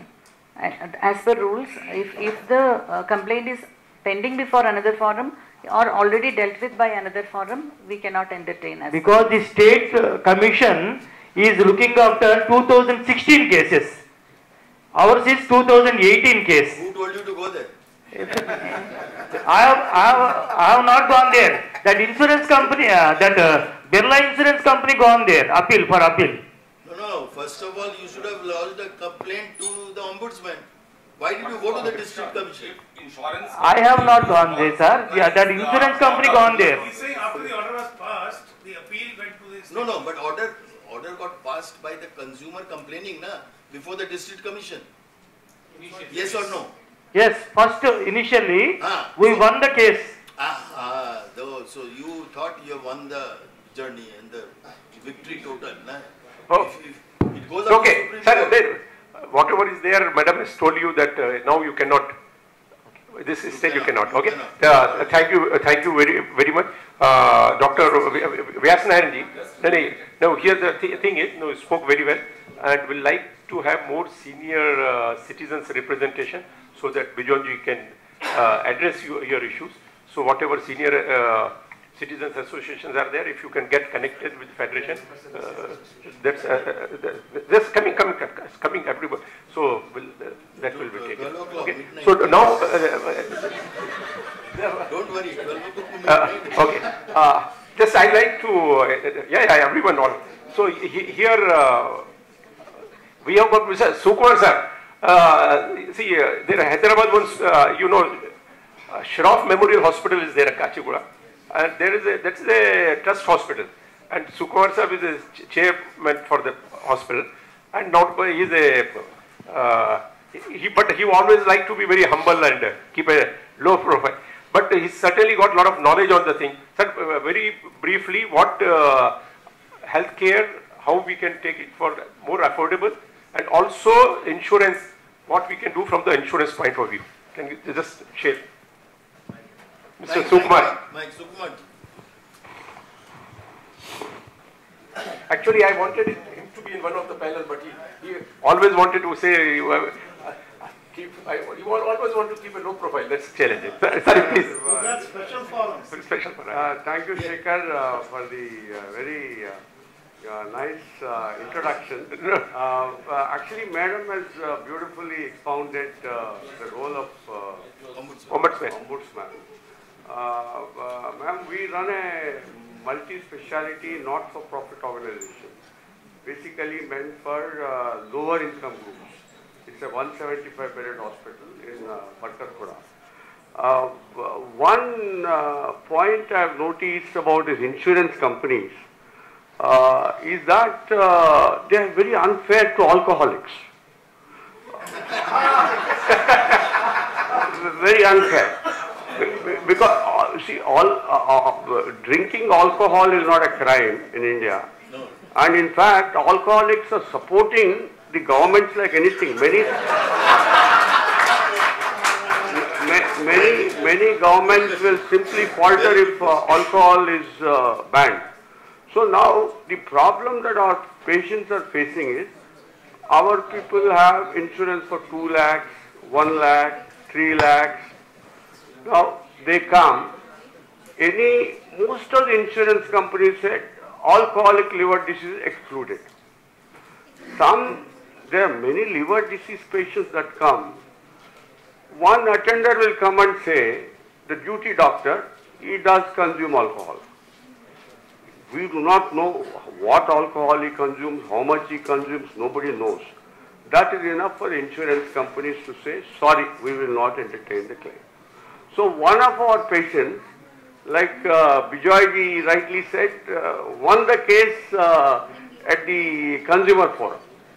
Then those guys are not sympathetic. They went on appeal. It's a small claim, some 3 lakhs or something like that. They went on appeal, and that is pending for 7 years, 8 years. So this is where I think, okay, as you rightly said, you may not have a role. But at least in ombudsman, I think you should show a lot of sympathy to alcoholics against the insurance company. Apart from alcohol, do you got any other challenge which you think can? We will. Apart from alcohol, any other? The other point on insurance. Where other patients can be served. The point. See, the biggest. See, we operate on a cross-subsidization model, which means we charge 1 rupee in the general ward for ward charges. Hello, please, it's very disturbing. Can you please keep quiet? It's very disturbing. Yeah, we charge 1 rupee per day in the general ward. Okay, we charge reasonably in the 2,000 rupees in a deluxe air conditioned deluxe room. When we go to insurance companies, they come and tell us, you are giving treatment at a low cost, why should I give you higher tariff? This is being very unfair. I am doing out of my charity 1 rupee per day for a general ward. So what is the logic behind comparing that and say that you will not get good tariff comparable to other hospitals in a deluxe room? This is grave injustice being done to trust organizations. So anything Bijonji or Madam or like to? No, my simple question is, our constitution says very clearly that there cannot be any discrimination. Right. Very clear, okay? Now, if you are a victim, you have to represent before the right authority. The right authority is IRDAI. Yes. You have to write to them. Right. That I am being discriminated like this by the insurance companies. Right. So they will either change the law, True. or they will tell you, sorry, I can't do anything for you. True. Now, when they tell you, sorry, I can't do anything for you, then you have a very good evidence to go and disturb the High Court and the Supreme Court and tell them that, look, I have come under a public interest litigation. I have not come on behalf of my hospital. I have come on behalf of the public who are being discriminated and not been given reimbursement in the manner it should be given. And I am telling you, this is my experience of my 40 years. I've got orders from the Supreme Court and High Court to direct the regulator or the lawmakers to make laws which are in the interest of what you are speaking. So, Bijoyji, you are a fighter and I know you have a lot of success stories around you. But my constraint is the time. No. Today, you see, the whole world looks at India as the best outsourcing country in the world. Whatever America can't do, they look at India to make them do. Our Indians stay awake in the night and work for America. You see, what I am wanting to tell you, that what you can't do, please give it to the people who can do. And part with some money for making that person do that, which you don't do. You see, the point is you want to keep all the money for yourself and you want to do everything yourself. You can't do it. Mr. Sir, I'll tell you. First thing, it is a charitable, it is no money. Number one. Again, let me tell you. No. Everybody gets away like that. You see, charity does not mean you don't have money to give sponsorship. This is also charity. I have not gone for sponsorship. So what I am trying to tell you, if you are doing charity, you should be the first person to take money out of your charity to bring a court order which will not discriminate such people who are alcoholics. That's all I am trying to tell you. Okay. That's all I am trying to tell you. I think alcohol thing will take offline. Other thing, Professor Mishra has, now we go for the permission of the panel, we go to open house, a lot of our friends are waiting. Sir, yeah, we'll start from here. Sannyasi, I will come to you, right? Yes, sir. Just give me 1 minute. Sir, to the very short and crisp. Yeah, to the point many of our friends can be. Mr. Shivkumar was telling. Yeah. See, alcoholic and a social drinker, or they have to measure how to give the claim or read what it is before denying the claim. Even I had one instance now. Somewhere it is written he had one glass of beer, claim is still pending. I have to go to the ombudsman after I reach Bangalore. So they have to study what it is like. Alcoholic means if it is a insane alcoholic, they have to prefer the claim like that, or he is a social drinker. What it is, they have to study that. Right. Thank you. Yes, Thank you. So they have to have something, some body to do that. Very good. Right. Sannyasi, just short and sweet. Always you are. I'm sorry for coming late because I have misled about the date. Is the Indian government is really interested in the lives of old people? I'm telling you one thing. See, I have tried my best to make an insurance policy after I crossed 70. The only one organization is giving insurance more than 70-75 is Star Insurance Company. Which one? Star. Okay. The founder is a military man. That's why he is concerned about that. So what happened? Recently in our place, a group formed and they have taken our insurance policies. I request you, this forum should recommend other insurance companies, other companies, they can charge more premium. They cannot deny the right of living in this country. Don't tell more. It's wrong, I'll tell you later on. Okay. Okay, right. Sir, very good point. Yeah. 1 second. I have two questions. one directed to Nirmala Garu. Ma'am, is it possible to include the creating awareness about ombudsman in the policy itself? When the policy goes to the customer, if you can give a little bit information how the customer or the consumer in this case, that's one looking at. And the second thing, if our president GF, because I represent GF here, What is that GF? General Insurance Agents Federation Integrated, and I wanted to collaborate. We as GF wanted to collaborate with Mr. Murthy Garu in creating the awareness about a health insurance for the senior citizens. There are so many organizations now available. One gentleman has just told that it is only the Star Health. But now there are a couple of companies which have come forward. Even at 90 years they are giving the policies. Very good. But there are certain limitations are there. Can you disclose the name? Because that's useful for us. Because I would like to live up to 95 years. There are, sir. I'll give you the first one. Care is one thing which is giving that. Star is giving that. Niva Bupa is giving that. Okay. Okay. Now that's what I'm saying. I don't want to name the companies here. It's not my intention. Creating the awareness for the senior citizens about the health insurance products available to them at a minimal cost, at the best possible cost. Sir, if our President permits, I am ready to take it up. Thank you so much. Thank you very much. Madam, would like to. Why will your president not permit? Yeah, please. Mr. Prashant. Sir, regarding Why is the president not going to permit? Sir, he's speaking what the forum on the dais wants. And we are there with all our hearts and resources to serve senior citizen community in the best possible How many way. heart you've got? A lot, sir. A lot. And I am also a senior citizen, by the way, sir. Very good. Sir, 60 years is not senior citizen. World Health Organization. Sir, Government of India gives me half ticket, sir. No worries. So my request, a couple of things I just wanted to add quickly. Please. Prevention is better than cure. Yeah. Absolutely.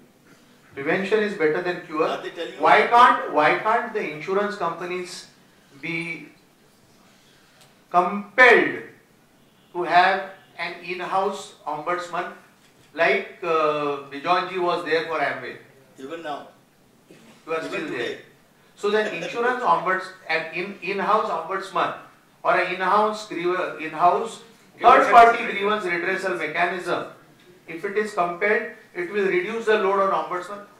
Madam is right when she says there are 2,000 complaints in Hyderabad, but in cities like Mumbai, Pune, where almost 50% of all India health insurance is underwritten in these in these zones, and they attract the maximum complaints.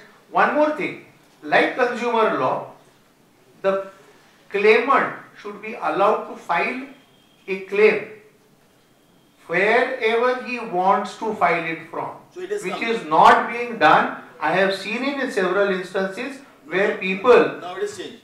See, this is just 3 months back. No, they can. Madam, please. Bombay Ombudsman Office has flatly refused people from Thana, saying that they should go to Pune. No. They refuse to accept. And therefore, the next suggestion that there should be, I don't know how feasible it is to have because someone says the regulator said there should be an insurance company in each district, so there should be an ombudsman in each district. They are planning that. Okay, sir. First question was No. regarding. We are running against time. Sir was asking about how policy can be used as a mechanism to spread the message of ombudsman. Actually, every insurance policy has got the address of the insurance ombudsman, and it is very prominently displayed also. And what we feel is even before even before approaching the grievance redressal machinery of the insurer, they are approaching the ombudsman. That is true. That is the truth. And second thing is, sir was telling about grievance, another ombudsman in insurance company. Actually, they have 2 escalation levels of grievance redressal. They are lip service. That is true. For that we. This is the office. You go there. There is one person. I'll look after. So that is where. For some other thing. That is where they can. No, not in the last 6 months. So that you is. are talking about before 6 months. So that is where we have. Now it has changed. If it not changed, you tell us. Okay, I'll be fast. Yeah. So that is where I want to tell that having institutions or having rules is not enough. There are 2 levels of grievance redressal officers in every insurance company, but what we find is that all the replies are auto-generated, and when your complaint is noted, your complaint ID is this, you can kindly wait for this many days. All those things will be there, and finally second reply will be, if you are not satisfied with our reply, you may approach the insurance ombudsman. That is the general reply we have seen in many of the complaints. Of course, there are some people who do respond also. I am not discounting their sincerity. That is one thing. Then that is the picture of salt pond. Then the third question, let me complete the answer, sir. The third question was about ombudsman, people being able to approach from anywhere. Actually, from anywhere they can approach. As per the insurance ombudsman rules also, they can approach, they can give a complaint at an ombudsman center where the branch of the insurance office is insurance company is located, or where his residential area falls. And we have received some complaints where the party, just because he is transferred. No, not transferred actually. It was a Hindi person. He was not fluent in any other language, but because he had an address in Hyderabad, some other ombudsman center had directed him to Hyderabad.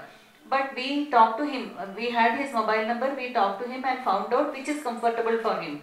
Then he said the other place is comfortable for him. I think, if I am right, it was Haryana. So we directed him to that place, and we have sent a mail also to that ombudsman center that we had talked to this person, and he had informed us that your center is comfortable for him to deal with the complaint. So anywhere in India we can have, it is only dependent on the convenience of the customer. Thank you so much. Thank you. Yeah, we have last 2 questions there. One minute, sir, 1 minute. Good evening, everyone. My name is Srinivas Rao, and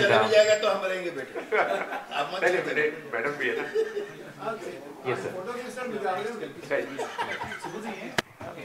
My name is Srinivas, and I am an insurance service provider representing majority of the insurance companies.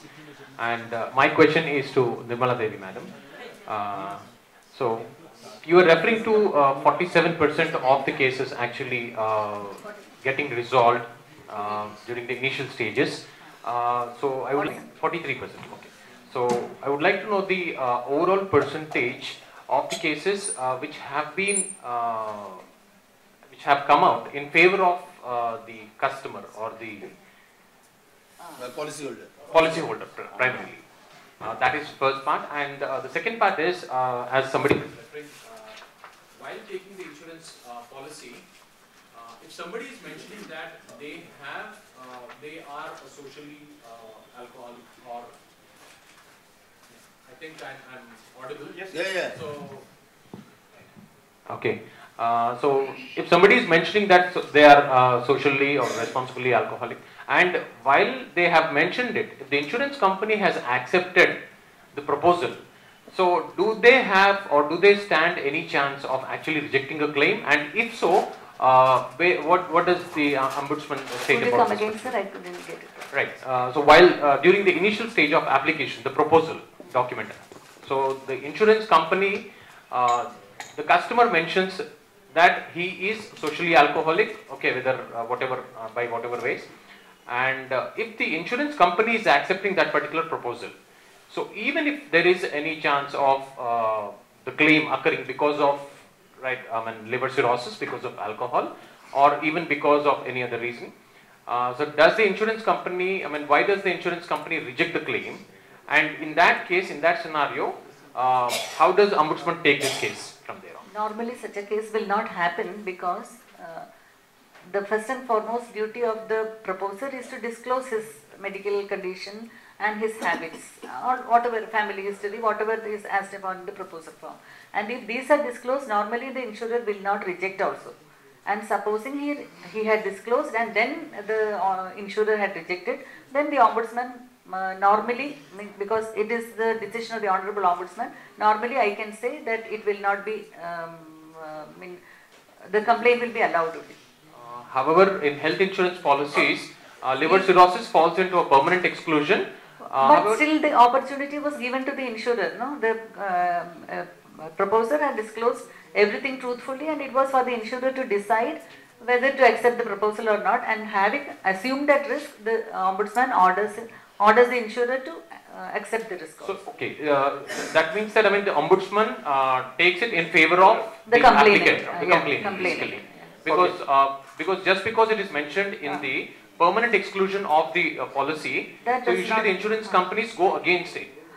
That is true, but if the proposer has done his part, then he is not at fault. Okay. Okay, and how about the total percentage of the claims? Total percentage, if I remember right, I do not have the statistics right, around 79 to 80% is in favor of the complainant. Thank you. Thank you, Shivan. This side, if anyone is there, otherwise I will come. Okay, sir, here. Yes, दो questions हैं। क्यों डरा रहे हैं? हमको डरा क्यों रहे हैं? बंदूक पे दो गोली है। बंदूक पे दो गोली है। सर, ombudsman ने ऑर्डर पास किया, but insurance company is not honoring that order. What policyholder can do? Number two, if a policyholder is not able to represent the case in ombudsman, can I represent on behalf of the policyholder? Why it should not be allowed? Yeah, first of all, as per rules, the award of the ombudsman is binding on the insurer, and 99.99% of the cases are being complied with by the insurer. There are examples, very few only, where the insurer has approached the court, appealed to the High Court against the award of the ombudsman. No, they didn't get. They didn't go. Then you please let me know which is the case, and then we will check. Madam, in this case, we would like that the government be forced to pass a law which says an ombudsman award, once given and if not honored, should be treated as a contempt case. Not just a contempt of court, arrears of land revenue, and therefore the property of the insurance company can be attached. I am not competent to answer that question.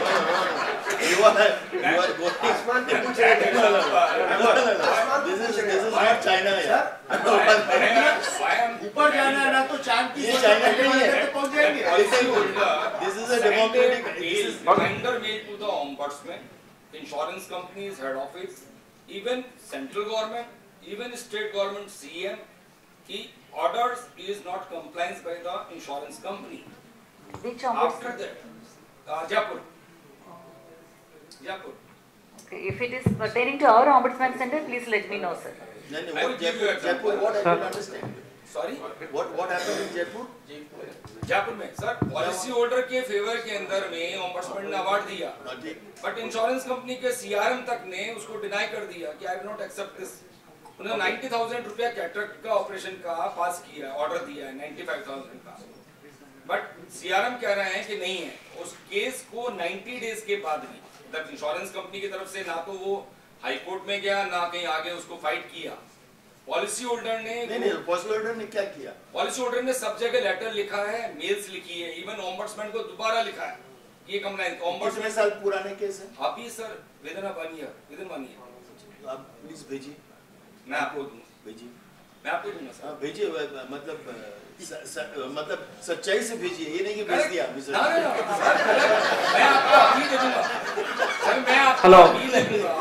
And second hello okay on behalf of the policy holder, I should be able to fight on behalf of the policy holder because I knew each and every terms and condition of the policy, or policy holder is not. Okay. You see, one small clarity. One minute. One small clarity which I would like to give to you all is that there are cases where ombudsman has given an award, and the insurance company has gone before the High Court and brought a stay on that. Okay. There are instances which is not tenable, but कैसे होता है हम आपको बताना चाहते हैं और क्यों होता है? क्या होता है कि even the judiciary which is sitting and giving an order, I hope I am not getting recorded anyway. Even the judiciary which everything is recorded. You see what happens? They do not know the existing laws of the country, and they accept the case. Whereas, if somebody would have represented before the High Court, saying that they have no right to come before you, because the law says this, as far as the ombudsman is concerned, is final, then the court would have taken cognizance to that. The poor person, the policy holders, they are unable to represent their case before the High Court, and they come to know only after the notice has been served. So what we need to do is, that in order to fight such insurance companies, एक तो सबसे बड़ा जो आपके पास हथियार है, जिसको आप कहते हैं, सूचना का अधिकार, नहीं, सूचना नहीं, वो जो ब्रह्मास्त्र जिसको वो बोलता है, सबसे बड़ा हथियार है, वो क्या है? Name and Shem. पब्लिकली बोलो कि ये इंश्योरेंस कंपनी से दूर रहो, क्योंकि वो सुनता नहीं है ओम्बुड्समैन के बात। एक बार यदि आप पब्लिकली इसको बोल दोगे, कोई भी इंश्योरेंस कंपनी आएगा, आपको बोलेगा बताइए ना कैसे हम लोग इसका समझौता करेंगे। इसी समझौता हो जाएगा। My contention is only if you don't raise this issue in public domain, the insurance company is not scared, they have your money and they use that money to fight against you. आपसे पैसे ले रहे हैं advance में insurance के लिए, और यदि आपका कोई तकलीफ हो रहा है, वो बेस्ट ऑफ लॉयर एंगेज करके उसको 15 लाख पर पेशी में दे रहा है, लेकिन आपका 5 लाख नहीं दे रहा है। What a dichotomy in our country. Okay, so what we all have to do is to ensure that we raise that voice at the right place in the right manner, which we sometimes fail because of our lack of resource. We'll have to work towards that, and there are good Samaritans in the community जो मदद करता है। There are, in my career, I have seen in 40 years, there are good people in this world, especially India, who also help, which Lokesh does not agree with me, but there are good Indians also.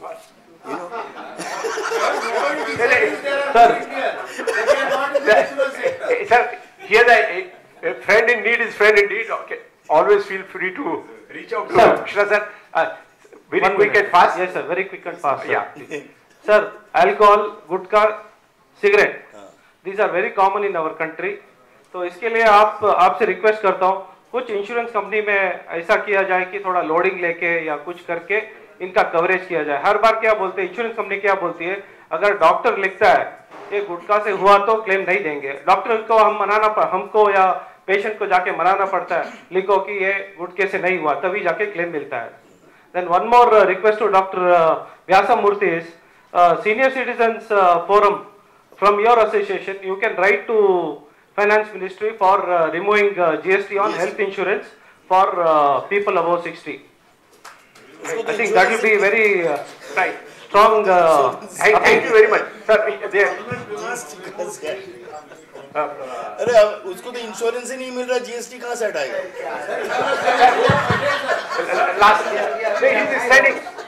जिनको नहीं मिल रहा है वो सही है, लेकिन जिनको ले रहा है मिल रहा है, जो रिन्यूअल है, अच्छा, वो तो सेपरेट होगा। Okay, please go ahead. Good evening, everyone. My name is Satish, and I am an insurance service provider.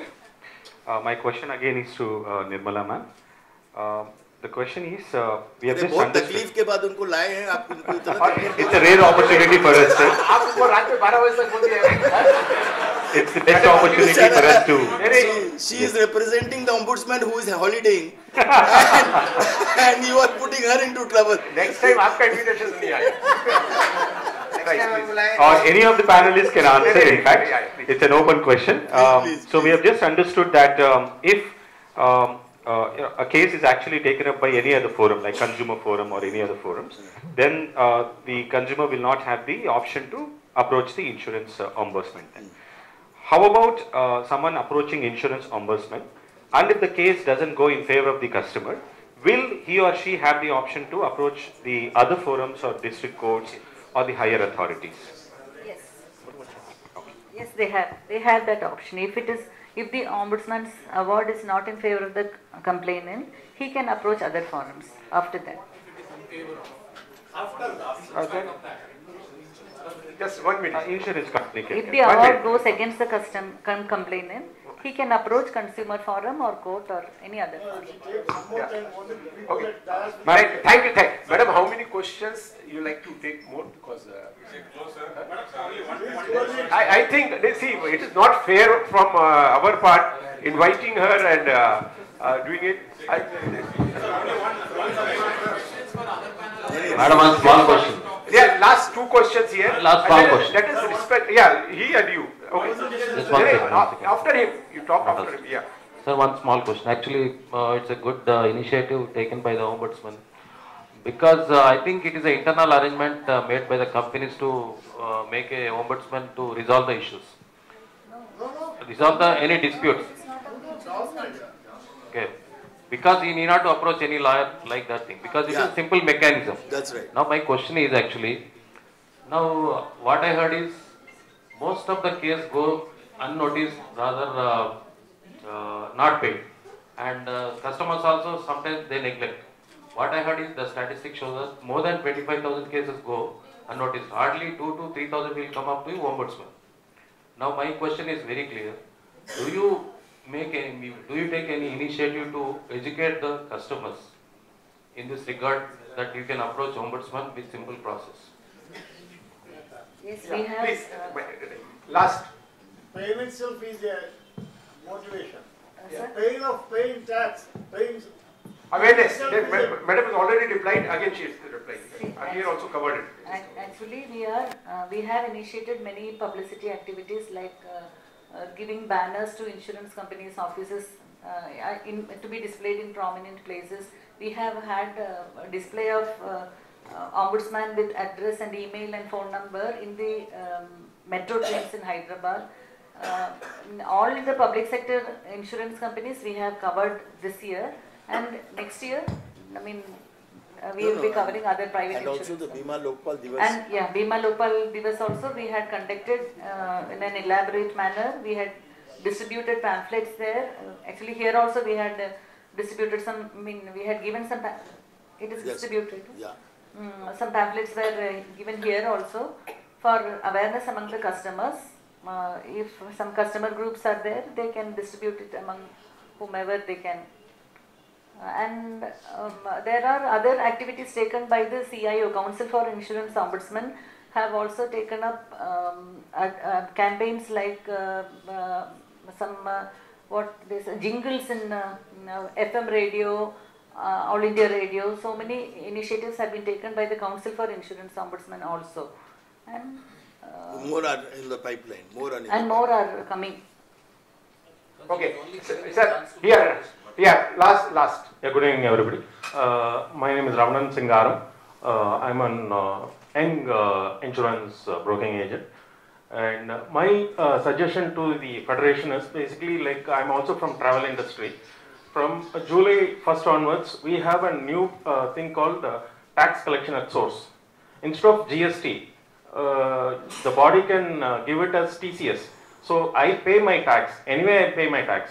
Again, at the end of the year, when I'm filing my returns, whatever the tax you collect, you can repay some part of it, so that I am also happy. And for the senior citizens also, that he is also ready to pay tax to the development of the country. Instead of 18% GST, they can put 5% TCS. He is also having an happiness of giving the money to the government, and he also gets something out of it, like a rebate. Good suggestion. Take it forward. And one more thing is that Akshaya Tritiya is coming. Instead of Akshaya Tritiya, like the trade union can say insurance to be. Okay. Now, is to Rajivji. Okay. Sir, you pointed out that the company is, the founders or directors getting feared because if the employee do the mistake, the CEOs or the directors will get arrested. The medical devising manufacturing companies. So what is happening in the overseas market? Do the laws same? How are they manufacturing and how sustainable they are? Is there any difference? In 99% cases, Europe, Canada, USA, if there is a non-compliance of quality, like in a car, clutch plate fails, airbag fails, car company will voluntarily call the car back and get the things changed at free of cost basis. That's how it's done. Nobody goes to the jail for that. We export to Europe, we export to USA. If things go wrong, they allow us the chance for improving and satisfying the customer. We don't get a threat immediately that we're going to be having a raid coming in the factory and the inspector is going to be coming and then threatening us that I'm going to be behind the jail. And when we go to the DCGI and complain to him, the DCGI himself says, the inspector thinks he is more khuda than me. They don't consult their bosses and they file the cases or they threaten to file the cases. I've got cases for silly stuff where I'm supposed to go to Kerala for court hearings. And these cases go on for 5, 10 years. And for simple things like making a syringe. Imagine if I have to make something like a heart valve. So that's where we have gone totally wrong in India. And we need to correct. But when we start talking about this, then the government will tell us, it's the patient forums who are demanding this.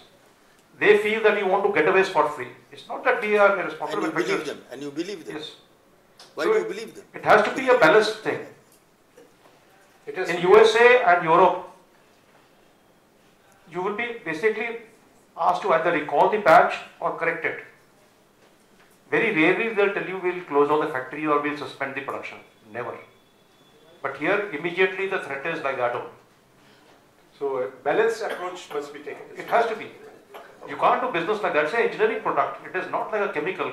कि आपने एक चीज test करी है, the whole batch chemically will be the same. In an engineering product, you will aim for zero defect. You cannot have zero defect. It's a reality. The best manufacturers cannot achieve that. Motorola put in system for 6 Sigma quality. My company put in system of 6 Sigma quality. We supplied more than 4 billion syringes, for example, last year.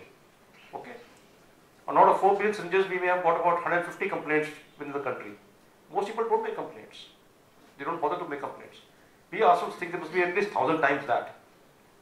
And we have to be becoming better in that. We have a 6 Sigma system in the company and the plants run at 5.6, 5.7, 5.9. But to be at 6 every day is not possible, even with the best intentions. Thank you very much. So friends, we had a really very interactive, very good session. Thank you very much for your wonderful participation and making it very interactive. One big round of applause for us. Madam is really enlightening from the ombudsman part of it. Yes. And we should also thank Vijay Mishra ji to get. No, thanks a lot. You see, very you could see that how much of information today you passed on to the citizens, and all these friends of mine will pass it on to so many other people.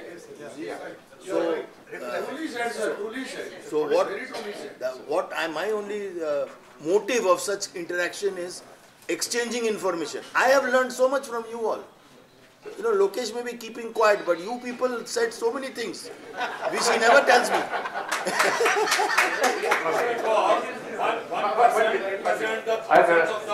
Naturally, medical devices, a lot of learning and we'll work together. Yes. I know you have got challenges, but at the same time, you have to have import substitute also. So nation is first. Let us work on that thing.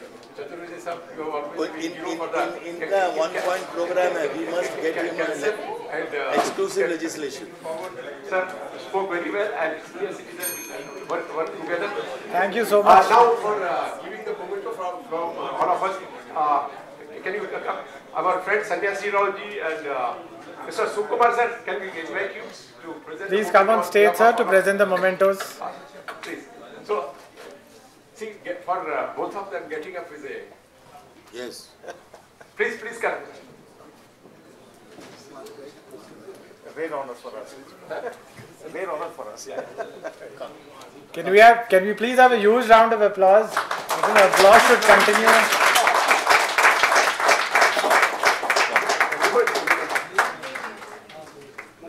You can start from here. Start from नहीं here. हाँ आप इनको दीजिए. Sir, photo, sir. Sir, photo. Beautiful.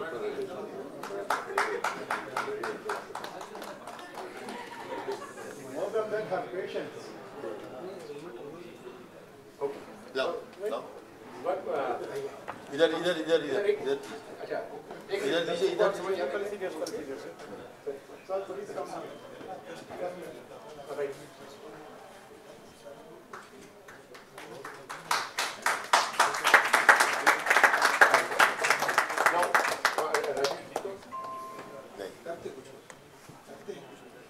Please come, sir. Total journey, yes.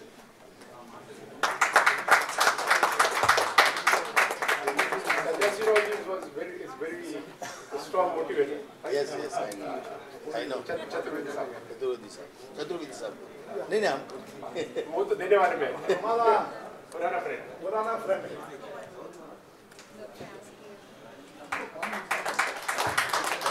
Friends, tomorrow we have got the round table on the validity. So all the speakers, we request them to be here by 10:30 morning and we'll close by 1:30. Like to have your suggestions for quality and affordable health insurance for all citizens. We are those, right? Later on. Thank you. So, is that okay? Sanjay, anything else to be announced for tomorrow? One photograph. Mishra ji. Professor? Yes, Mishra ji. And tomorrow we are meeting on the ground floor. Yes. At Surana Auditorium. 10:30. Come.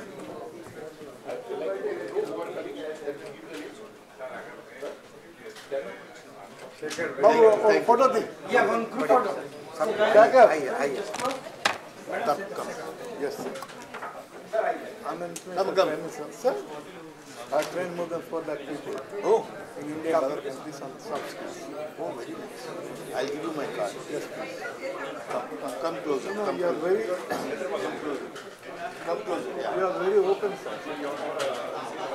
This country needs people like you.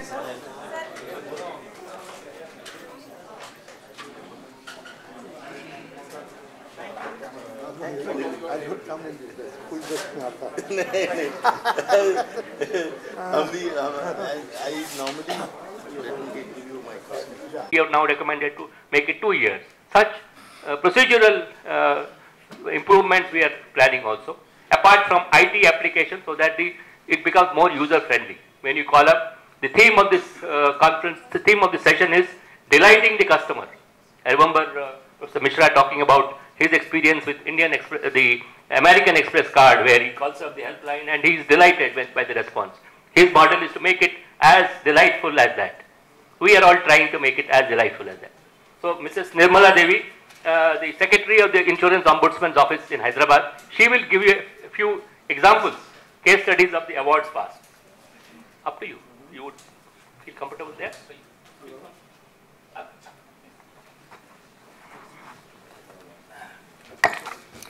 Good evening to all. Actually, as Sir told, our main purpose here is about modernization of grievance redressal mechanisms, but initially we would like to share a few examples of some cases which we have dealt with.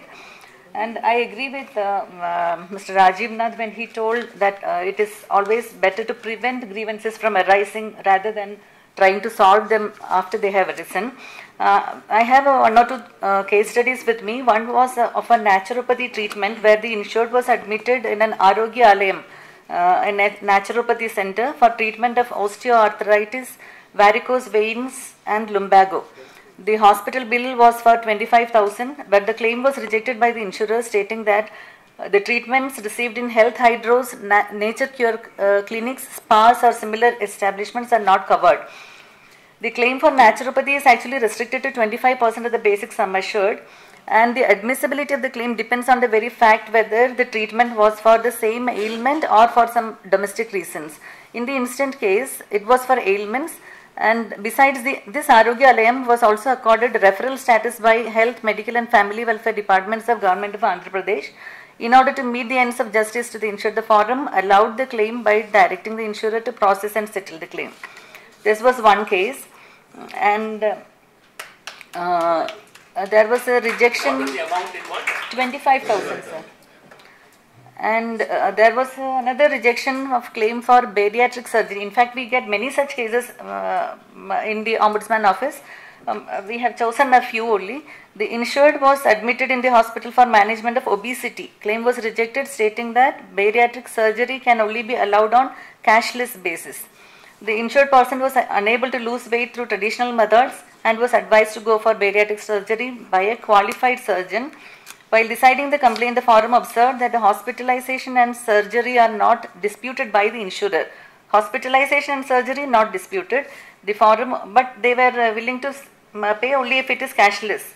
Then the forum opined that there was no restrictive condition for admitting the claim only on cashless. There cannot be a restrictive condition.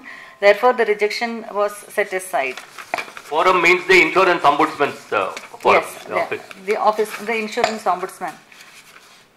Then there was a partial settlement. How much amount? That was amount I have not noted. Okay. Yeah, bariatric surgery means it will be slightly high. Yeah. Then there was Very common now. These days it's very common. Yes, sir. Then there was another rejection of robotic surgery reimbursement. The insured was admitted for robotic right-sided partial nephrectomy, hysterectomy, oophorectomy procedure. The total medical expenses was around 6.6 lakhs and the claim was settled by the insurer for 2.5 lakhs, saying that the policy condition specifies a sublimit of 2.5. The forum what we found was the robotic surgery is an advanced medical procedure which reduces human intervention in the surgical process. But the insurer's partial admission is not reasonable because there are many other allied expenses also. It is only the procedure that has been taken as a robotic procedure. There are many other allied charges like OT charges, room rent, doctor's consultation charges, pharmacy bills, diagnostic charges. All those were included within this 2,50,000 capping for the robotic surgery. Hence, the claim was advised to be, ordered to be admitted. Then there was another case of cocktail therapy where the insured was covered under Mediclaim, and he had undergone immunotherapy, monoclonal antibody as injection. The claim was for 75,000, disallowed by the insurer. The person was aged 68 years. Was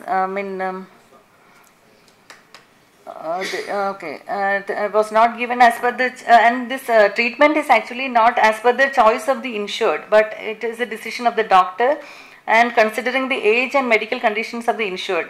And the insurer's contention was that it is authorized only for specific usage under emergency usage authorization. The medical needs and necessities of the senior citizens are to be given priority and empathetic consideration, and considering that the forum ordered settlement of the claim. So, these are a few instances where we have, the Honorable Insurance Ombudsman has directed the insurer to pay the claims. And as we said, it is actually better to prevent the grievances from arising rather than coming to the Ombudsman or any other forum. For that, in our experience, we feel that a lot of things have to be done for raising the awareness of the customers, not only about the, of course, awareness about the availability of forums like Insurance Ombudsman and other grievance redressal machinery like consumer forums. Everything, awareness has to be there, but beyond that, the primary awareness has to be about the basic insurance as such. Like many of the people do not know the importance of their signature in the proposal form. In most cases, we find that it was the agents who have advised them not to disclose a pre-existing disease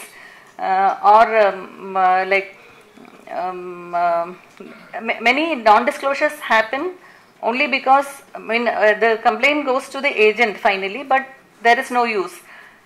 Is it not? Actually, the signature is given by the proposer means he is taking the responsibility for whatever he has stated in the proposal. And like coming to the grievance redressal mechanism, as a grievance redressal mechanism, the advantages are not only that we are providing a relief to the customer, but also it forms as a part of an educative mechanism where the orders of the or awards of the ombudsman can be used as an educative input for raising further quality of underwriting or even product design. And our center has we deal with life insurance complaints, health and general insurance complaints, but we find that more than 55% of the complaints we receive pertain to health insurance. And on receipt of a complaint, our first step is to go through a process of mediation where we take up the complaint with the insurer for resolution, and it is when mediation fails that hearings are conducted and an appropriate award is passed by the Honorable Ombudsman. Then we are happy to say that many of the insurance companies have responded proactively to our mediation efforts, due to which we were able to resolve a good number of complaints, around 43% of our health insurance complaints, through mediation. So we take this opportunity to thank all stakeholders for their cooperation in making this possible, because mediation efforts reduce further litigation and ensures a win-win situation both for the customer and for the insurer. That's all I have to say presently. Thank you, Mr. Chandra Devi, for giving us a flavor of what an ombudsman is doing and can do. In fact, that is the biggest challenge we face today, that awareness about ombudsman is not much. Their office is right here in Lakdekapul area only, Masap Tank. But very few people know the location, they don't come. In the entire the state of Telangana and AP, only 2,000 complaints per annum come there, where it is only the tip of the iceberg. Many people perhaps don't know that there is an institution like this. So our effort now in the last 2 years would be to see that the forum is popularized by creating an awareness campaign. Now with the permission of Mr. Shekhar Agarwalji, I would like to leave. I have an official function on the National Civil Services Day. Today is the National Civil Services Day. I have to attend that officially. So I would request Mr. Shekhar Agarwal to take over and conduct the meeting. There are 2 speakers left. Yeah. Sir, 2 bullet points if you allow me to. Yeah, please go ahead. There will be a detailed Q&A afterwards after all the speakers. Because Merely, you are concerned with the Ombudsman's office. Correct. Bullet point number 1, Ombudsman limits should be raised to 50 lakhs. Which we have already recommended, as I mentioned. Second, there should be a representation made by the office of the Ombudsman to the government or the competent powers that in certain standard cases, the decision of the Ombudsman should acquire the status of stare decisis. That is a law, that if a cataract claim in Mumbai city is payable for 50,000, no further questions, the award is given. This would as everyone... in fact, you reserve such questions till the end. Mr. Professor Bijan Mishra, who is also part of the committee, he will answer. And she is also present here. So I will seek your indulgence to leave this panel discussion, because I have to attend. Program is actually starting at 5:30. I will join late. For your presence. Thank you so much. Thank you, Sekharji. Thank you very much, Acharya sir. He was a great support for this whole event. Now, may I request Professor Bijan Mishra ji, the chair, to kindly present a small memento on behalf of all of us. To Acharya sir. Round of applause.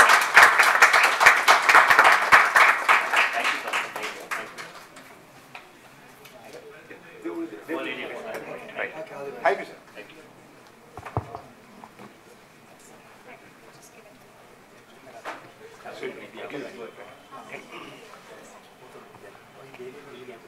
So now we left with can we take the question? We'll take. You'll get enough time. This is last session. And Bijan Mishra ji promise you that we can be here up to night 12 o'clock. So. So, and purposefully he has kept this session the time he is there. So, okay. So here we have got Dr. Chaturvedi. He was former director of NISE, and very dedicatedly and with a passion is serving the cause of cancer. And it's a very old friend of ours, but it's very inspiring to always meet him. And now over to Dr. Chaturvedi sir. Thank you so much. Actually, in his each and every breath, there is a he sees and tries to solve the issues of cancer. Yeah, okay, very passionately he does. Good evening, friends. I don't take much time, but let me tell you a little background. You know, there should be a cause for any action, right? Without any cause, nobody will do. Today is a special day where we should talk about this. 2030, every family is going to have one cancer patient. This is what World Health Organization comes out with. I do not know how the insurance company is going to give insurance, especially for cancer, for people. We go to villages and talk to them, and we'll be able to really help in seeing that these small amount policy to cover cancer should be taken up in a very big way. Let me tell you the background. I am a cancer survivor myself. 2016 I got colon cancer. 2014 my wife died after 10 years of ovarian cancer. Right? I have two sons who are settled in the US. I stay in India only for servicing people of cancer. We go to rural areas, talk to people about cancer. This is what I was telling even when the team was talking about. 50% of the cases can be saved if we can really create awareness about cancer. This is something. We take a team of doctors, screen them for breast cancer, oral cancer and cervical cancer, which is very essential. These are the three major cancers in most of the developing countries, in India and Telangana as well. And till today we have covered about 6,000 women and about 50 villages we have covered. And we also give orientation to youth on tobacco, alcohol. Then we talk about menstrual hygiene, physical hygiene and problems of human papilloma virus. That is a big topic which probably we should have a seminar separately. HPV is something that causes oropharyngeal cancer and cervical cancer. That is the main thing. It is sexually transmitted from men to women and it takes 20 years for it to grow. By the time they realize, they wouldn't know what they have done 20 years back. This is the most unfortunate thing. We should be able to be aware of it. And we started an NGO known as Swasthava Cancer Care, for which the chief patron is Mr. Mohan Kanda, who was ex-chief secretary, and Mr. R.P. Singh, IPS, is our president. And all team members indirectly or directly affected because of cancer. So this is what we are doing, and next year we are taking up in a very big way. Thank God, in 2 years' time Novartis came and then they started funding us. This year I am going to get another 4 or 5 organizations coming forward to fund our projects. Now, there is a big concern. I am 75, right? And I never remember that I am a cancer survivor. But the insurance companies are making me get reminded of it. This is the misfortune.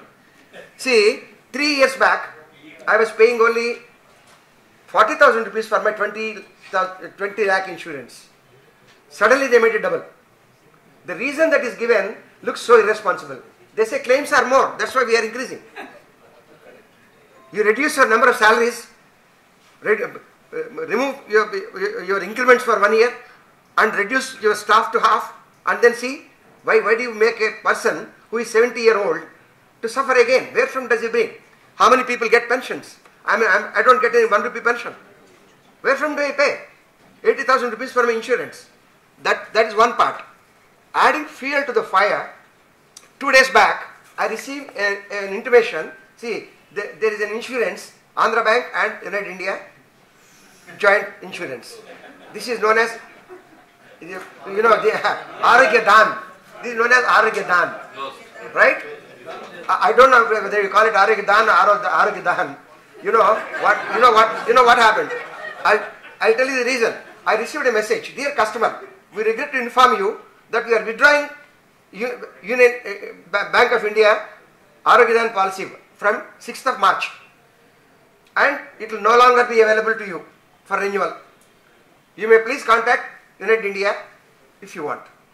This is a message that comes. I do not know how many people, there are at least about 1 million policy holders like this. I don't know how many people really died of heart attack because there is no life coverage. But somehow my heart is strong. I am still alive, standing in front of you. Luckily, yesterday I received one message from Federation saying that there is a group that is formed in the lighter vein. Please take it easy. The group's name was HIV. Right? And it was a shock to me. I immediately started looking at my policy, whether HIV is covered or not. Whether I should join that group or not. Finally, it is this seminar that has come up today. Okay, so let us see that HIV does not come near us. Now, see, this is what happens. This enhancement, I sent a mail to Ombudsman. No response. Absolutely, totally no response. I am sorry for saying it, ma'am. Totally no response. I even informed Vijay Mishra sir. He has been a friend of me for the last 20 years. No Mishra response. sir said, No response. देखेंगे. बाद में बोले, अरे, it seems there are too many claims here. That's why they have increased. Now, is it an answer to me? How can you reduce my 80,000 to 40,000 so that I am more comfortable and I can continue to live a quality life? Sir, 20 years back you should have met advisors like us. Sorry, sir? 20 years back you should have met advisors like us. Anyway, I mean, I want to... And to add to that, just 1.5 or 2 years back, when Andhra Bank was merged, they came out with an increased rate at that time also. Yes. Same Union Bank and same United India. So the banking institution has become like a stone in the blind man's eye. Blind person. हाथ में पत्थर है, कहाँ फेंकते कोई जानता नहीं.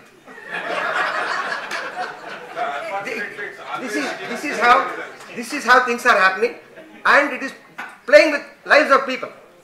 That's what I am more worried about. I want to see that it stops with me and nobody else will be affected because of this. Now this is what I wanted to share with you all.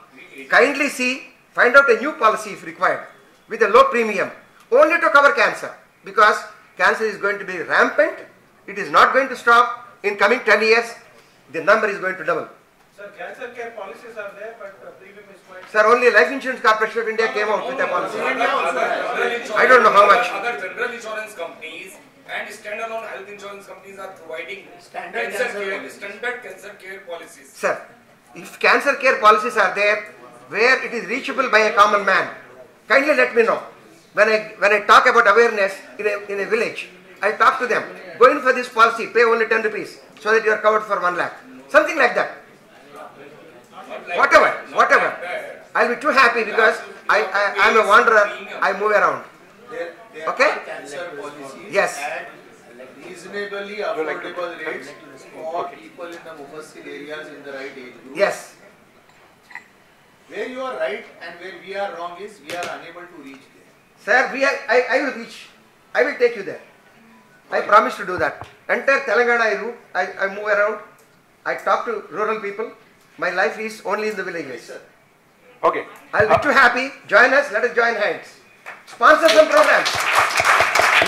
You are all people who have been corporate. Sponsor some programs. Funding. We will do it. We are individual agents. We are fighting for the senior citizens also, sir. First class. Wonderful. We are fighting for senior citizens premium also. Great. I'm so happy about it. GST and stop the premium rising after the age of 60. Excellent. We are continuously fighting the But insurance sir, companies, sir. see, I am traveling to US to see my children. I went to United India, asked them for travel insurance to be given. Chaturvedi sir. They asked, only 1 minute, let me complete this. I asked for travel insurance. They asked me my age. I said 75. Sorry, we are not giving. Now, this is the fate. Sir, they are not giving because you talk like 57, not 75. So thank you. So I think before we go ahead, Vijayji has got some points to make. No, I don't have any points. He mentioned my name, that's why I had to come.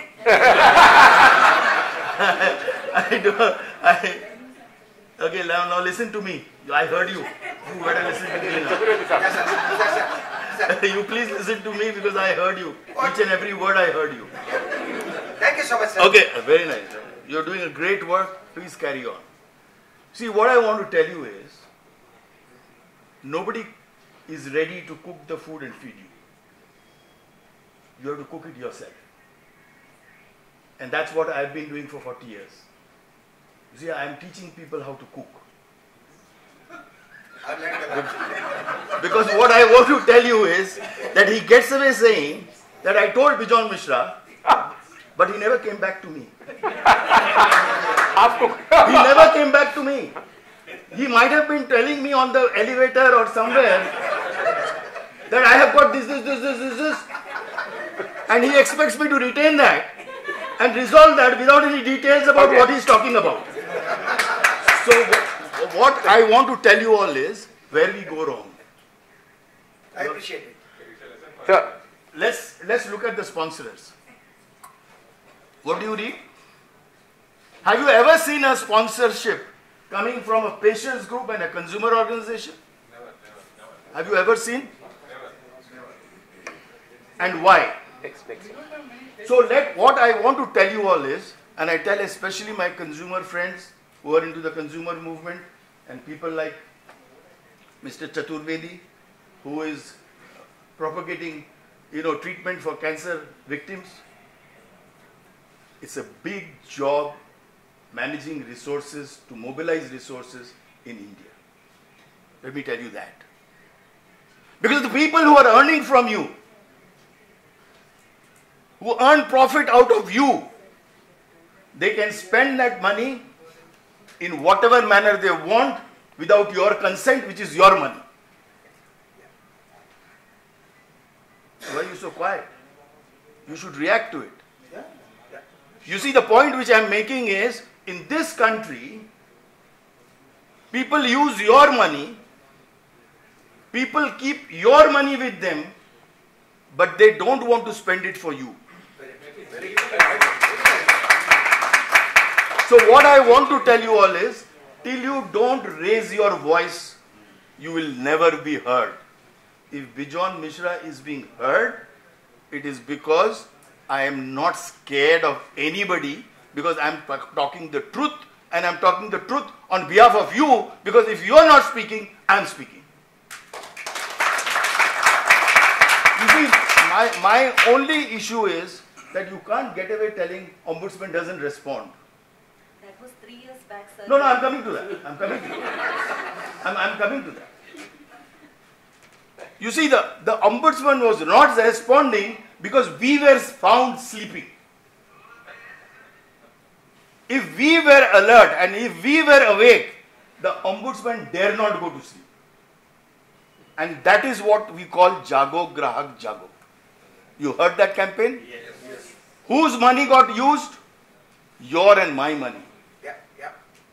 100 crores every year, yours and my money got used to bring that campaign into the forefront in the country, which is today one of the most successful public spirited campaign supported by Government of India. And do you know how much of your money is still lying, yet to be utilized to get you educated and made aware of? More than 8,000 crores. That's only in one place. We have got agencies like Investor Education and Protection Fund. We have got unclaimed money of the insurance companies lying with the regulator to promote for senior citizens. Have you ever approached the senior citizens? Have you ever approached IRDA to find out what they are doing with that money for senior citizens? You have not. I'm sure you have not.